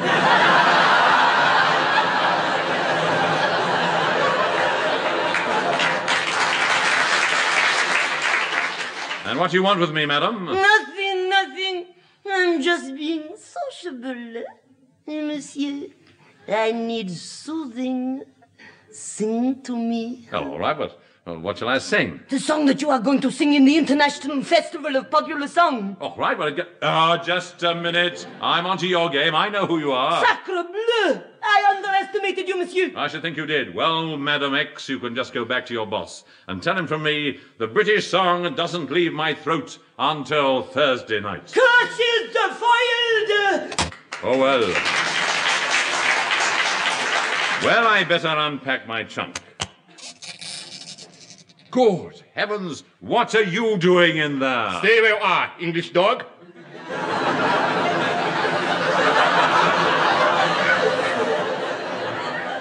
You are looking down the barrel of a 45 caliber slide trombone. One move and I'll blast you to hell. Who are you? I'm Hermann Stump, musical director of the German contingent. Now hand over your song. Never. Very well.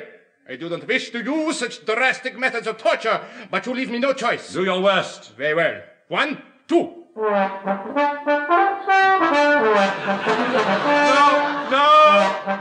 stop. I surrender. I'll give you what you want. All right, Stump, drum that trombone.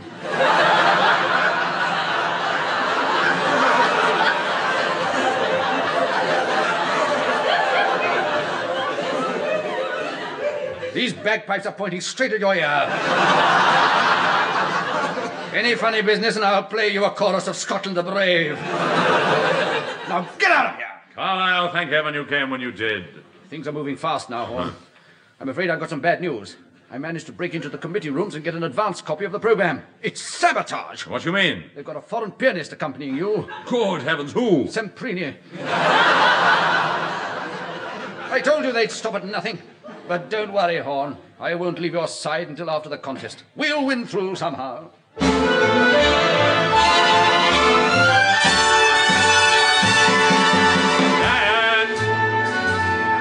the sandwich bowl.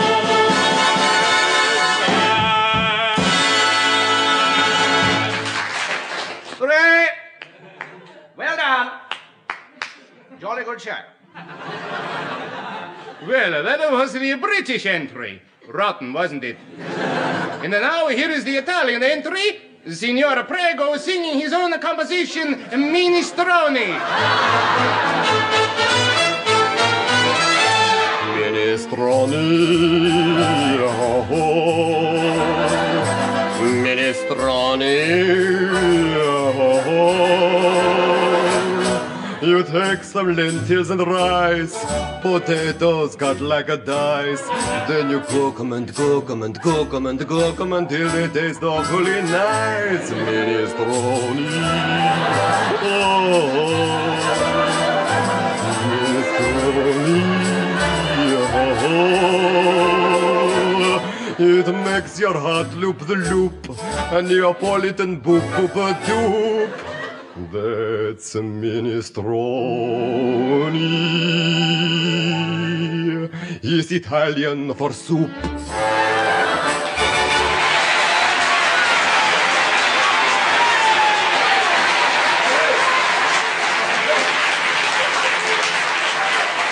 And by the unanimous verdict of all Italian audience, Minestrone is the winner. Oh, bad luck, Mr. Horne. But you didn't disgrace the old country by coming in 25th. Oh, thank you, sir. I must admit he won fairly. I think I ought to congratulate him. Senor Prego. Here. Just a minute, I say, Carlyle, this man's an imposter. It's an obvious disguise. I knew there'd be dirty work somewhere. All right, the game's up, whoever you are. What have you got to say now about the winning song? Well, I told you in London he's all right if you give him a bit of a twist.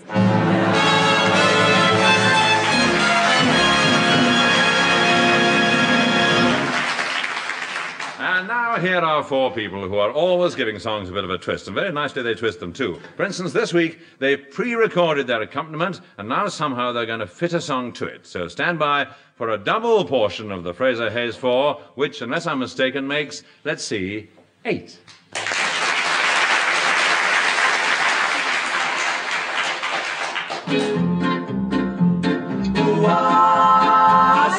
Sing along, sing along, sing along, Josie. Sing along, Josie. Sing along, Josie. Hey, sing along, Joe. Hey, sing along, Joe. Hey, sing along, Joe. Sing along, Josie. Sing along, Joe.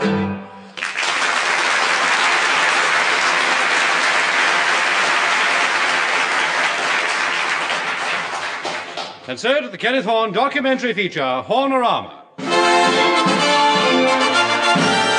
Yes, once again, Kenneth Horne and his team of investigators bring you a factual report on topics of immediate interest. And tonight we present a close-up on water. Just a few reflections. Well now, what would we be without water? Filthy. Little do we realize the big part that water plays in our lives. You speak for yourself. Well,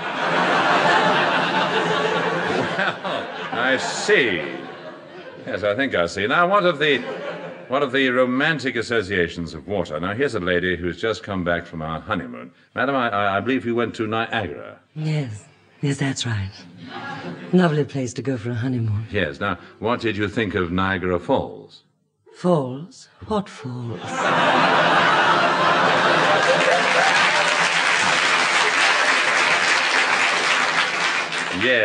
Yes. Finally, a very important use of water, cleansing. Now, let's have a word with a borough cleansing operative. What's your name, sir? Stanley Birkinshaw, a Sidcup Borough Council. Yes. What exactly is your job? Well, every morning, just as dawn is streaking across the sky, I slip out of the house and proceed round the district spraying the streets. Oh, you mean on one of those water carts? No, by myself.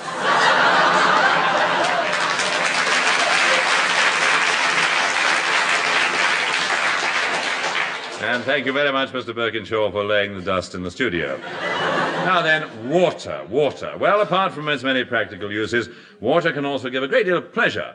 And in recent years, underwater sports such as skin diving have become tremendously popular. Felicity? Yes, Ambrose? Where are my flippers? You've got them on your feet, Ambrose. Oh, so I have.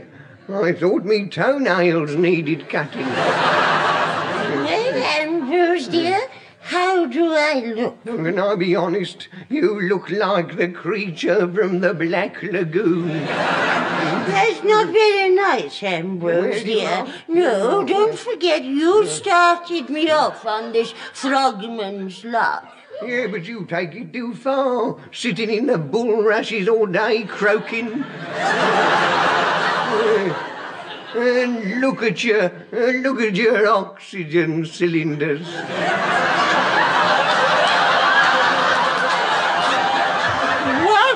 What's the matter with them, Ambrose? Well, I keep telling you, they're supposed to go outside your costume.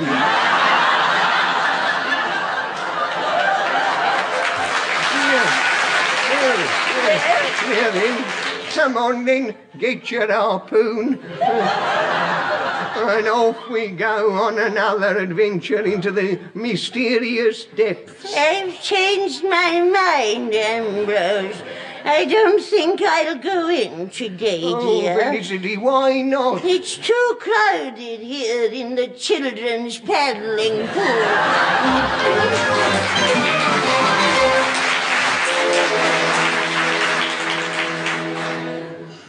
Yes, water has a fascination for most of us, particularly such famous underwater explorers as Hans and Lottie Huss. We sent Cecil Snaith under the Red Sea to interview them. Well, hello, listeners. I'm speaking to you from inside a diving suit on the bottom of the Red Sea. From where I'm standing, I can see a shoal of multicolored fish. And outside the helmet, there are even more.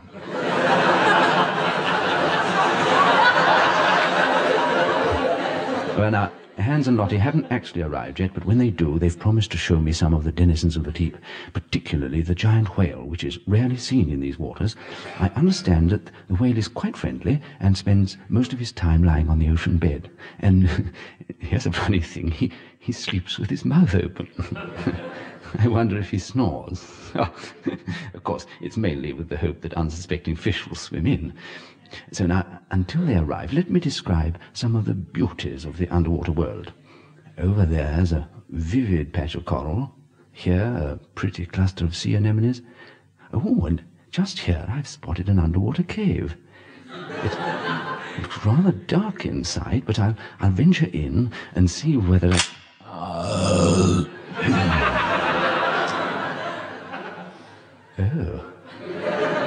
And this is Cecil Jonah Snaith returning you to the studio.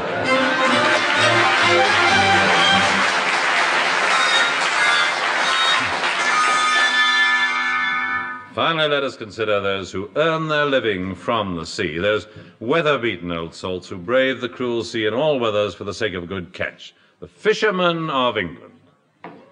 Hello, Rodney. Hello, Charles. Welcome aboard.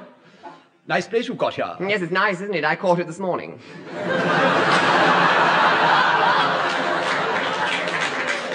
Is that all you caught? Yes, I haven't seen a soul all day. I say, Charles, I hear you've got a new net. Any good? Rather. When there's a gale blowing, it rarely keeps my hair in place. But, what about you, Rodders? Oh, well, I've been going out to help the herring fleet. You mean a sort of herring aid? Oh, you are a nautical wag. Still, I enjoy it. I just love to hear them say, there he goes, the best fisherman in the whole fleet. Rodney, you're always fishing for compliments.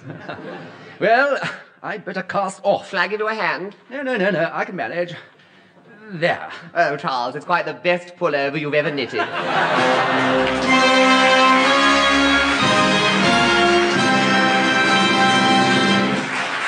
Well, there you are. There'll be another Hornorama next week when the subject will be teapot manufacturers. Has business gone up the spout?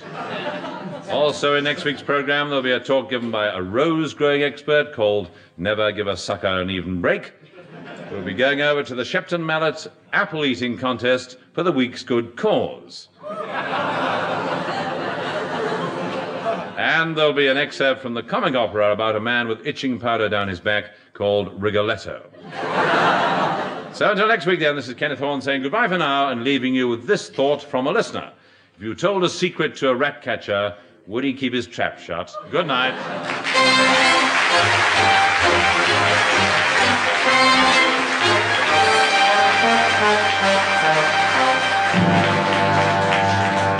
You have either been listening to or have just missed Beyond Our Ken, a sort of recorded radio show which gave employment to Kenneth Horne and also to Kenneth Williams, Hugh Paddick, Betty Marsden, Bill Pertwee, Patricia Lancaster, the Fraser Hayes Four, and the BBC Revue Orchestra conducted by Harry Rabinowitz.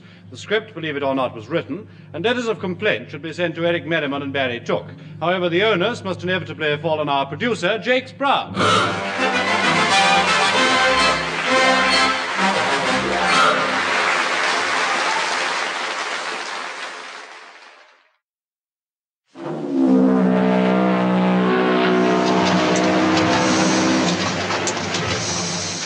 Number one! Aye, aye, Captain. Take over, will you? Just going on my nightly rounds. Hello, Captain. Good evening, miss. I wonder whether you care to sit at my table for dinner. I'd love to. Thank you, Captain. Good. See you later, then. Oh, hello, Captain. Good evening, miss. I just wanted to ask you if you'd save me 3 or 4 dances this evening. Of course, Captain. Good. See you later, then. Sons of the sea. Why, hello, Captain. What is it this time? Oh, nothing. I just wondered if you'd like me to show you the engine room. I just adore it. And shall we say midnight? I'll be there. Good. See you later, then. Oh, my word, I can see I'm going to enjoy this voyage. That was an excerpt from The Sea Wolf. Another of the books we recommend you to read, especially during the next half hour. Meanwhile, for those who can't read, here is a sort of radio show which is beyond our ken. Among those taking part are Sapper Stitchmore, the Honourable Agnew Counterblast, the pipes and drums of the Anglo-Persian Oil Company, Wedgwood Nift, Miss Winifred Watchmaker. Well, you can have a good time with her. To continue, Con Macaroni, Sir Farley Blenkinsop Capone, and, of course, Mr. Kenneth Horne, who prefers to remain anonymous. Ladies and gentlemen, Kenneth Horne.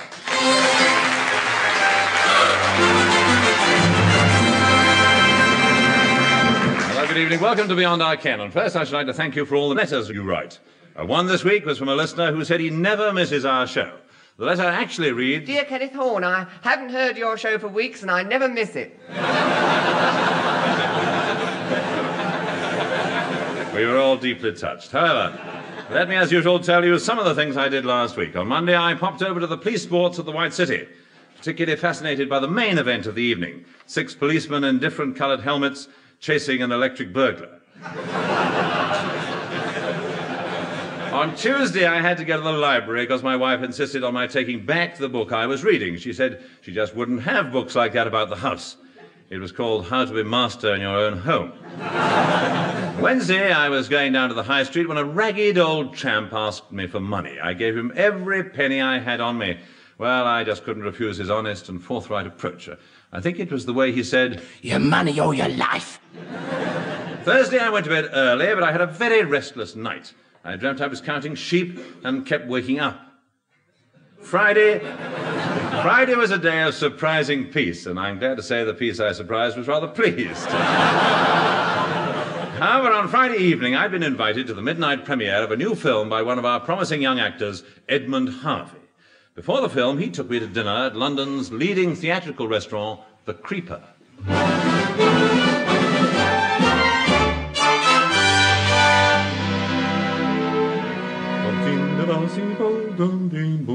Oh dear, why these actor chappies always late. Hello, Kenneth. So sorry I'm late. Right, in we go. Oh, just a tick. I've forgotten something. I say, why are you putting those dark glasses on? I don't want to be recognised. Come on. Good evening. The table for Mr. Edmund Harvey. Certainly, sir. Follow me. Oh, okay. I say, Kenneth, I think you'd better have the dark glasses. You're at table, sir. Thank you, Luigi. We'll start with the soup. Very good, sir. Would you care for a roll? Let me see. No, I don't think I like that one. No, nor that one. No, thank you. Take them away. What's the matter? Nothing. It's just that these days it's so difficult to find a roll that suits me. I say, Edmund, just look at all those celebrities here. That couple over there, isn't that Sir Nosbert and Lady Lumsden? So it is. My word, that mink must be worth a fortune. Yes, and she's rather well-dressed, too. Quick, Horne! Get behind the menu. No, it's too late. He's spotted us. Who? That dreadful Grant Faversham. He's coming over. Just can't bear the sight of him. Hello, Grant. How nice to see you. It's been about 10 years since we met. I don't think I'd have recognized you if it hadn't been for the suit.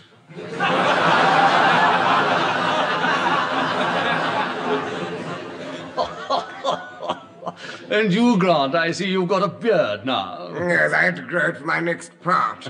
Really?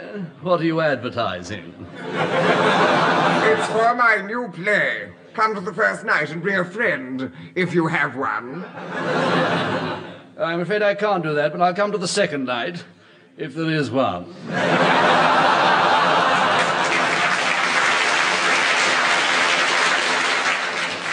By the way, this is Kenneth Horne, Grant Faversham. How do you do? Now tell us about this new play of yours. That's rather divine, really. At last I found a play that really suits my personality. What is it, The Wooden Horse? In it, I played the part of a rather lovable old man who befriends a somewhat sensitive young boy and helps him find the way out of some very awkward situations. What's it called? Big Ears Gets Noddy Out of Trouble. Bye-bye, Big Ears. Bye-bye, Big Egg. Well, well, well, I suppose you'd call him one of the greats. Yes, he does, rather. Oh, look, Kenneth, this would be interesting. Two film starlets about to meet head-on. Oh, where? Over there. Violet Haywood and June Limerick with their press agents. You just listen. Hello, darling. How nice to see you. Hello, darling. How nice to see you. Saw your last film. It was wonderful. Saw your last film. It was wonderful. We've done very well since you were Miss Ramsgate of 1951. And you were Miss Scarborough of 1939. 1949, dear. Sorry, darling. My mistake. Mistake? You've done that deliberately. No, dear, did that deliberately. Sorry? You did that deliberately. No, I never. No, I didn't. Well, one of us did. Shh. Here comes grown Faversham. Hello, you two. Fancy seeing you both here. You're doing a film together. No, we are just good friends. That's all.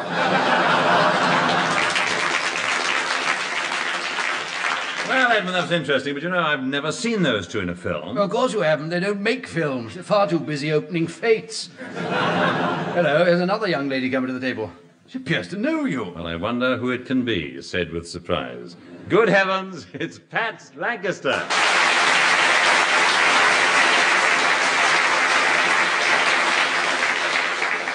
Hello, Ken. How nice to see you. Oh, don't let's start that again. Sing, Pat. Love defies description. Love is...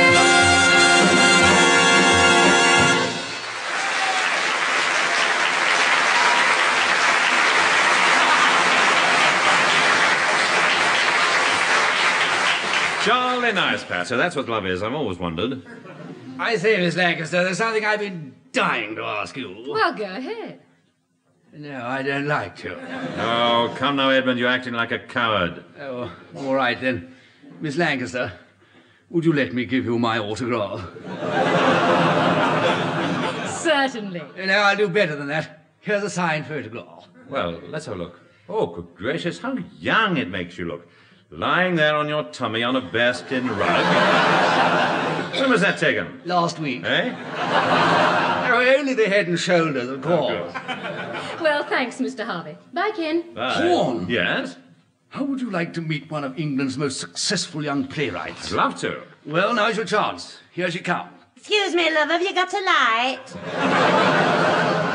My cheroot's gone out. Well, by all means, here you are. Well, Ken, this is Miss Sheena Malarkey.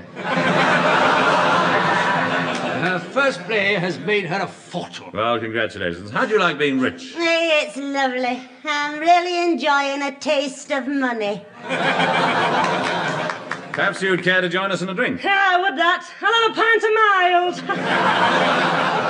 And ask the landlord if he's got any crisps. Well, Sheila, how did you come to write this first play of yours? Well, I happened to go and see a play once by some fellow called William Shakespeare.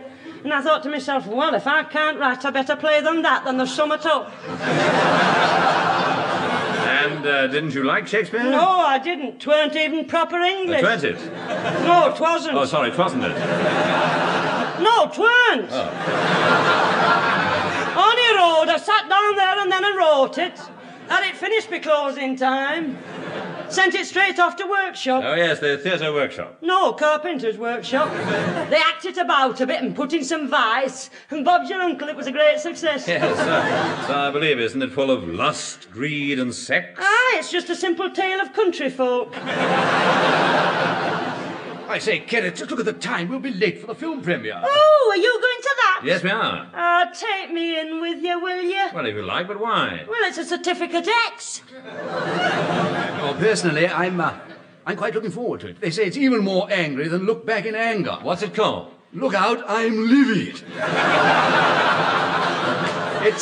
It's the story of a frustrated young man who thinks the whole world is against him.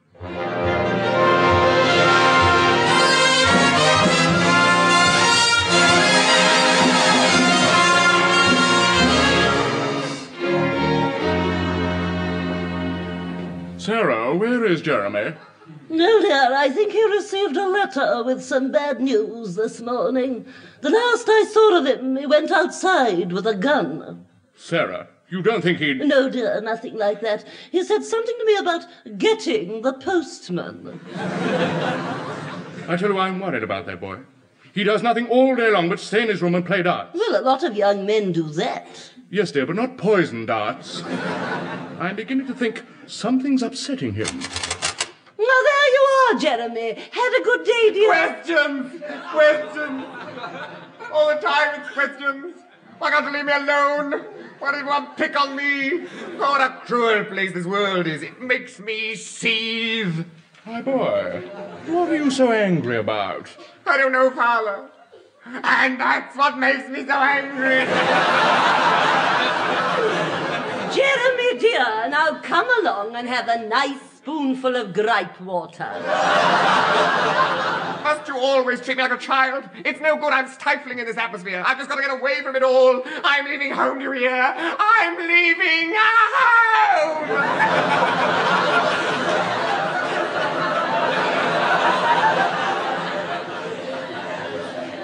We'll close the door after you.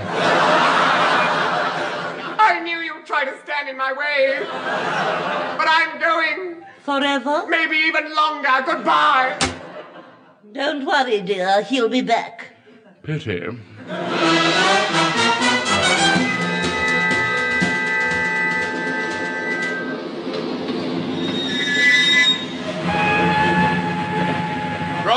Brighton Station. Huh. Isn't that typical? I wanted to go to Southampton.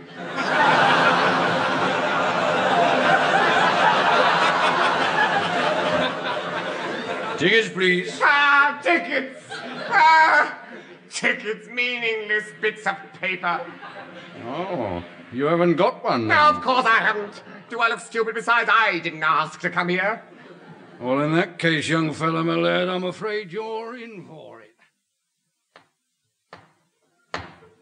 I find you guilty of travelling without a ticket and sentence you to a fine of 30 shillings. I couldn't care less. And what's more, you're a worthless piece of flotsam, Your Honour. You're rotten, vicious, cruel, horrid, nasty. A degenerate product of this so-called civilization. Well, nobody's perfect.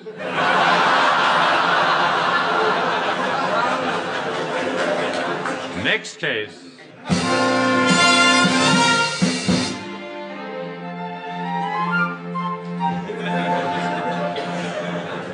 Christabel, thank heaven for you. I'm glad we met. You're the only one who understands me. The only one I feel I can trust. The only one who ever listens to me. Don't interrupt.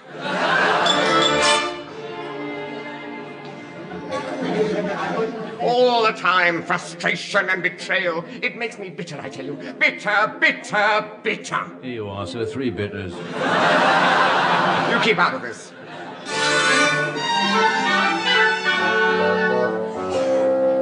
As it's your birthday today, Jeremy, I bought you a present. Nobody has to give me anything. But I know you just love these. Here, take them. Oh, well, if I must, I must. Oh, my favourites, acid drops.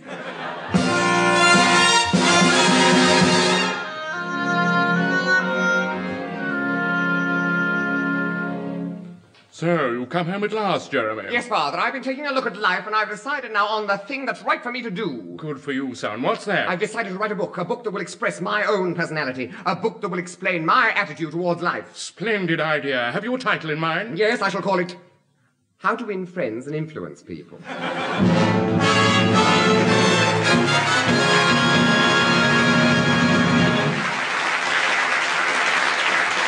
And now here are 4 people who always have a soothing influence and win many friends with musical numbers such as Blow the Man Down. So here are the Fraser Hayes Four.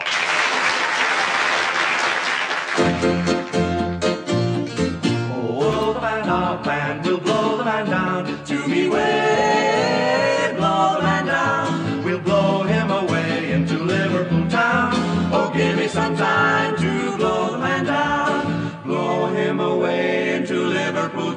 down. Oh, give me some time to blow the man down.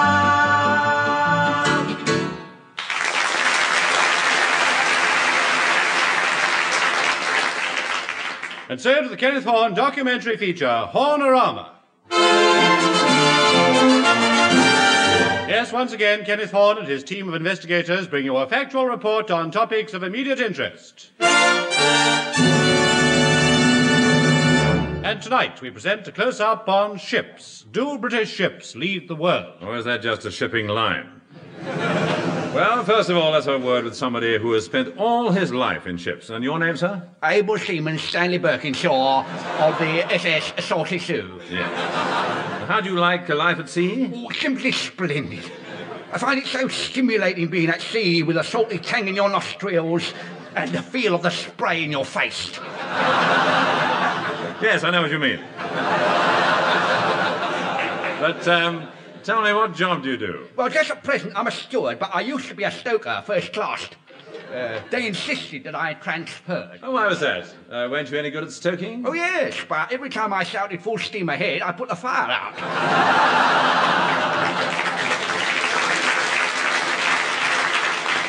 And now you, madam, I believe you're married to a sailor. Do you like it? No, I don't. It's no fun being married to one. Do you know my husband hasn't been home for 6 years? Yes, but surely that's to be expected with a sailor. Yes, but he's on the Woolwich Ferry.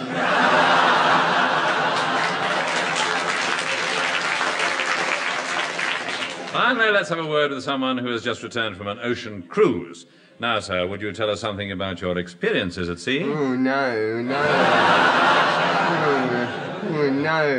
Don't ask me that. Oh, I don't want to bring that up again.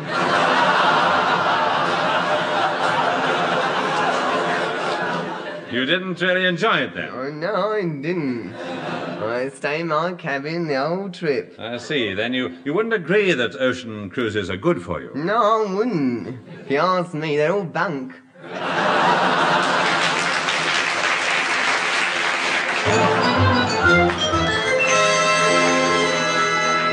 Well, it's only to be expected that in a seafaring nation such as ours, men have always found pride and pleasure in building beautiful ships. And to a shipbuilder, there's nothing more thrilling than that moment when his vessel is ready for her maiden voyage. Hello, Rodney. Hello, Charles. What a wonderful day this must be for you. Well, Rodders, there she is. Isn't she a beauty? My word, yes. What exquisite lines, and how majestic she looks afloat. Yeah, I must say she's absolutely shipshape. Oh, you are a wag. What are you going to call her? I've been keeping it a big surprise. I shall call her the SS Rodney Tania. Oh, Charles, I'm honoured. It's not every day I have a boat named after me. Well, Rodney, I only hope she lives up to her specifications, but this trial run will soon show any weaknesses in the construction. Yeah, it must be a frightening moment for you. I mean, what on earth would you do if it should break down? Simple. I shall just wade into the pond and bring her up.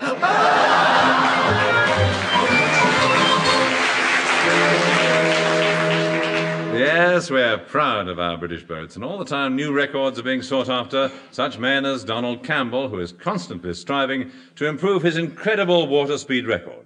To report on his latest attempt, we sent Cecil Snaith to Lake Coniston.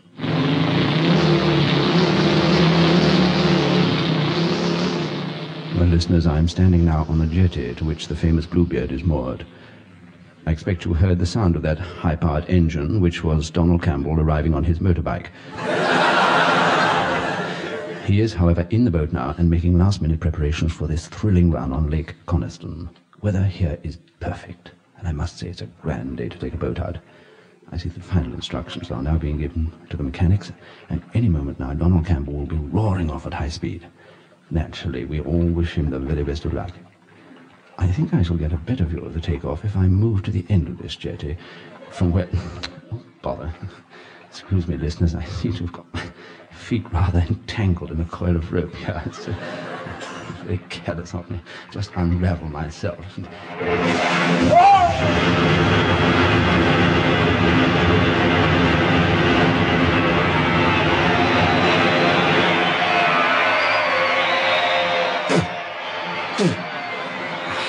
This is Cecil Snaith. the second fastest man on water. Returning you to the studio.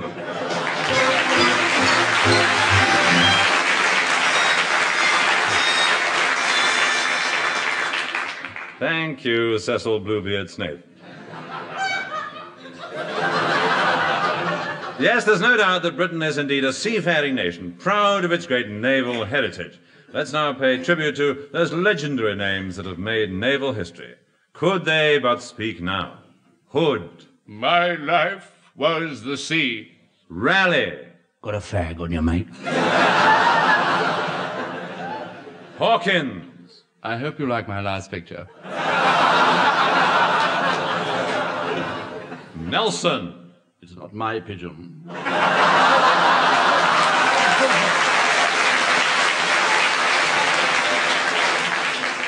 Rodney. Hello, Charles. And, of course, Drake. Hello, my darling.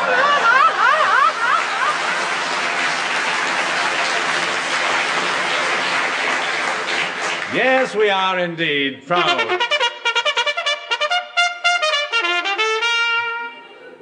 Oh, yes, I'm sorry, I forgot. Hornblower. Finally, let us consider the shipwrecked mariner. One of the most popular yarns of life at sea that the sailor tells is of being shipwrecked on a desert island with a beautiful girl. But does it always happen like this?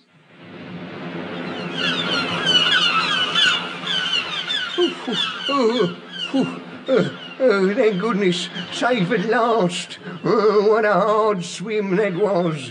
Still here I am at last on this beautiful desert island. The first thing I must do is find myself a pretty little native girl. Ambrose. Oh, lummy.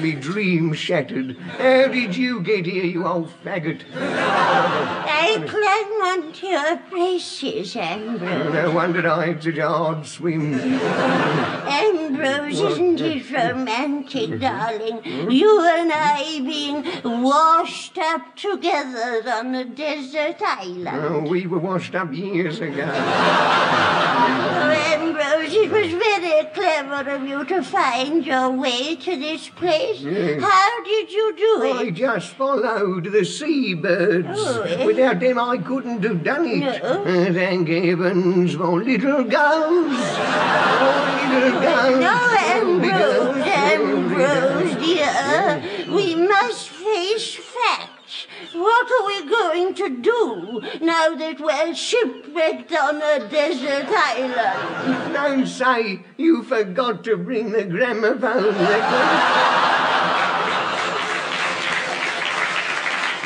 Yes, Ambrose, I'm afraid I did. It was all I could do to manage the gramophone.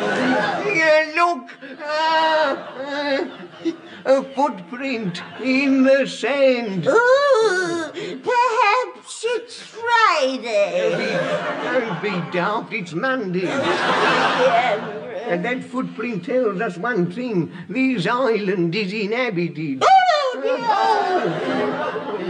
You stay here and light a fire, and I'll go and have a scout round. Don't leave me alone, Ambrose. Ambrose, come back, dear. All right, darling. I found a board with some writing on it. What does it say? Welcome to the Isle of Wight.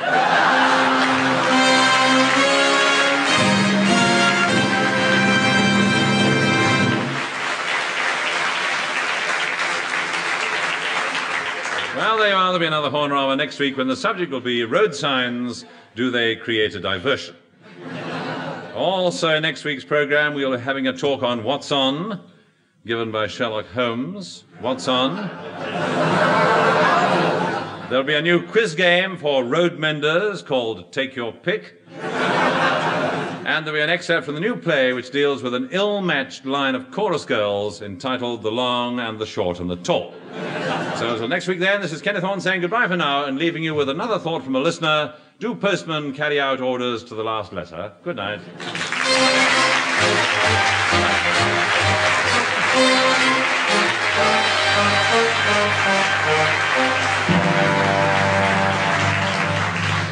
You have either been listening to or have just missed Beyond Our Ken, a sort of recorded radio show which gave employment to Kenneth Horne and also to Kenneth Williams, Hugh Paddick, Betty Marsden, Bill Pertwee, Patricia Lancaster, the Fraser Hayes Four, and the BBC Revue Orchestra conducted by Harry Rabinowitz. The script, believe it or not, was written, and letters of complaint should be sent to Eric Merriman and Barry Took. However, the onus must inevitably fall on our producer, Jakes Brown.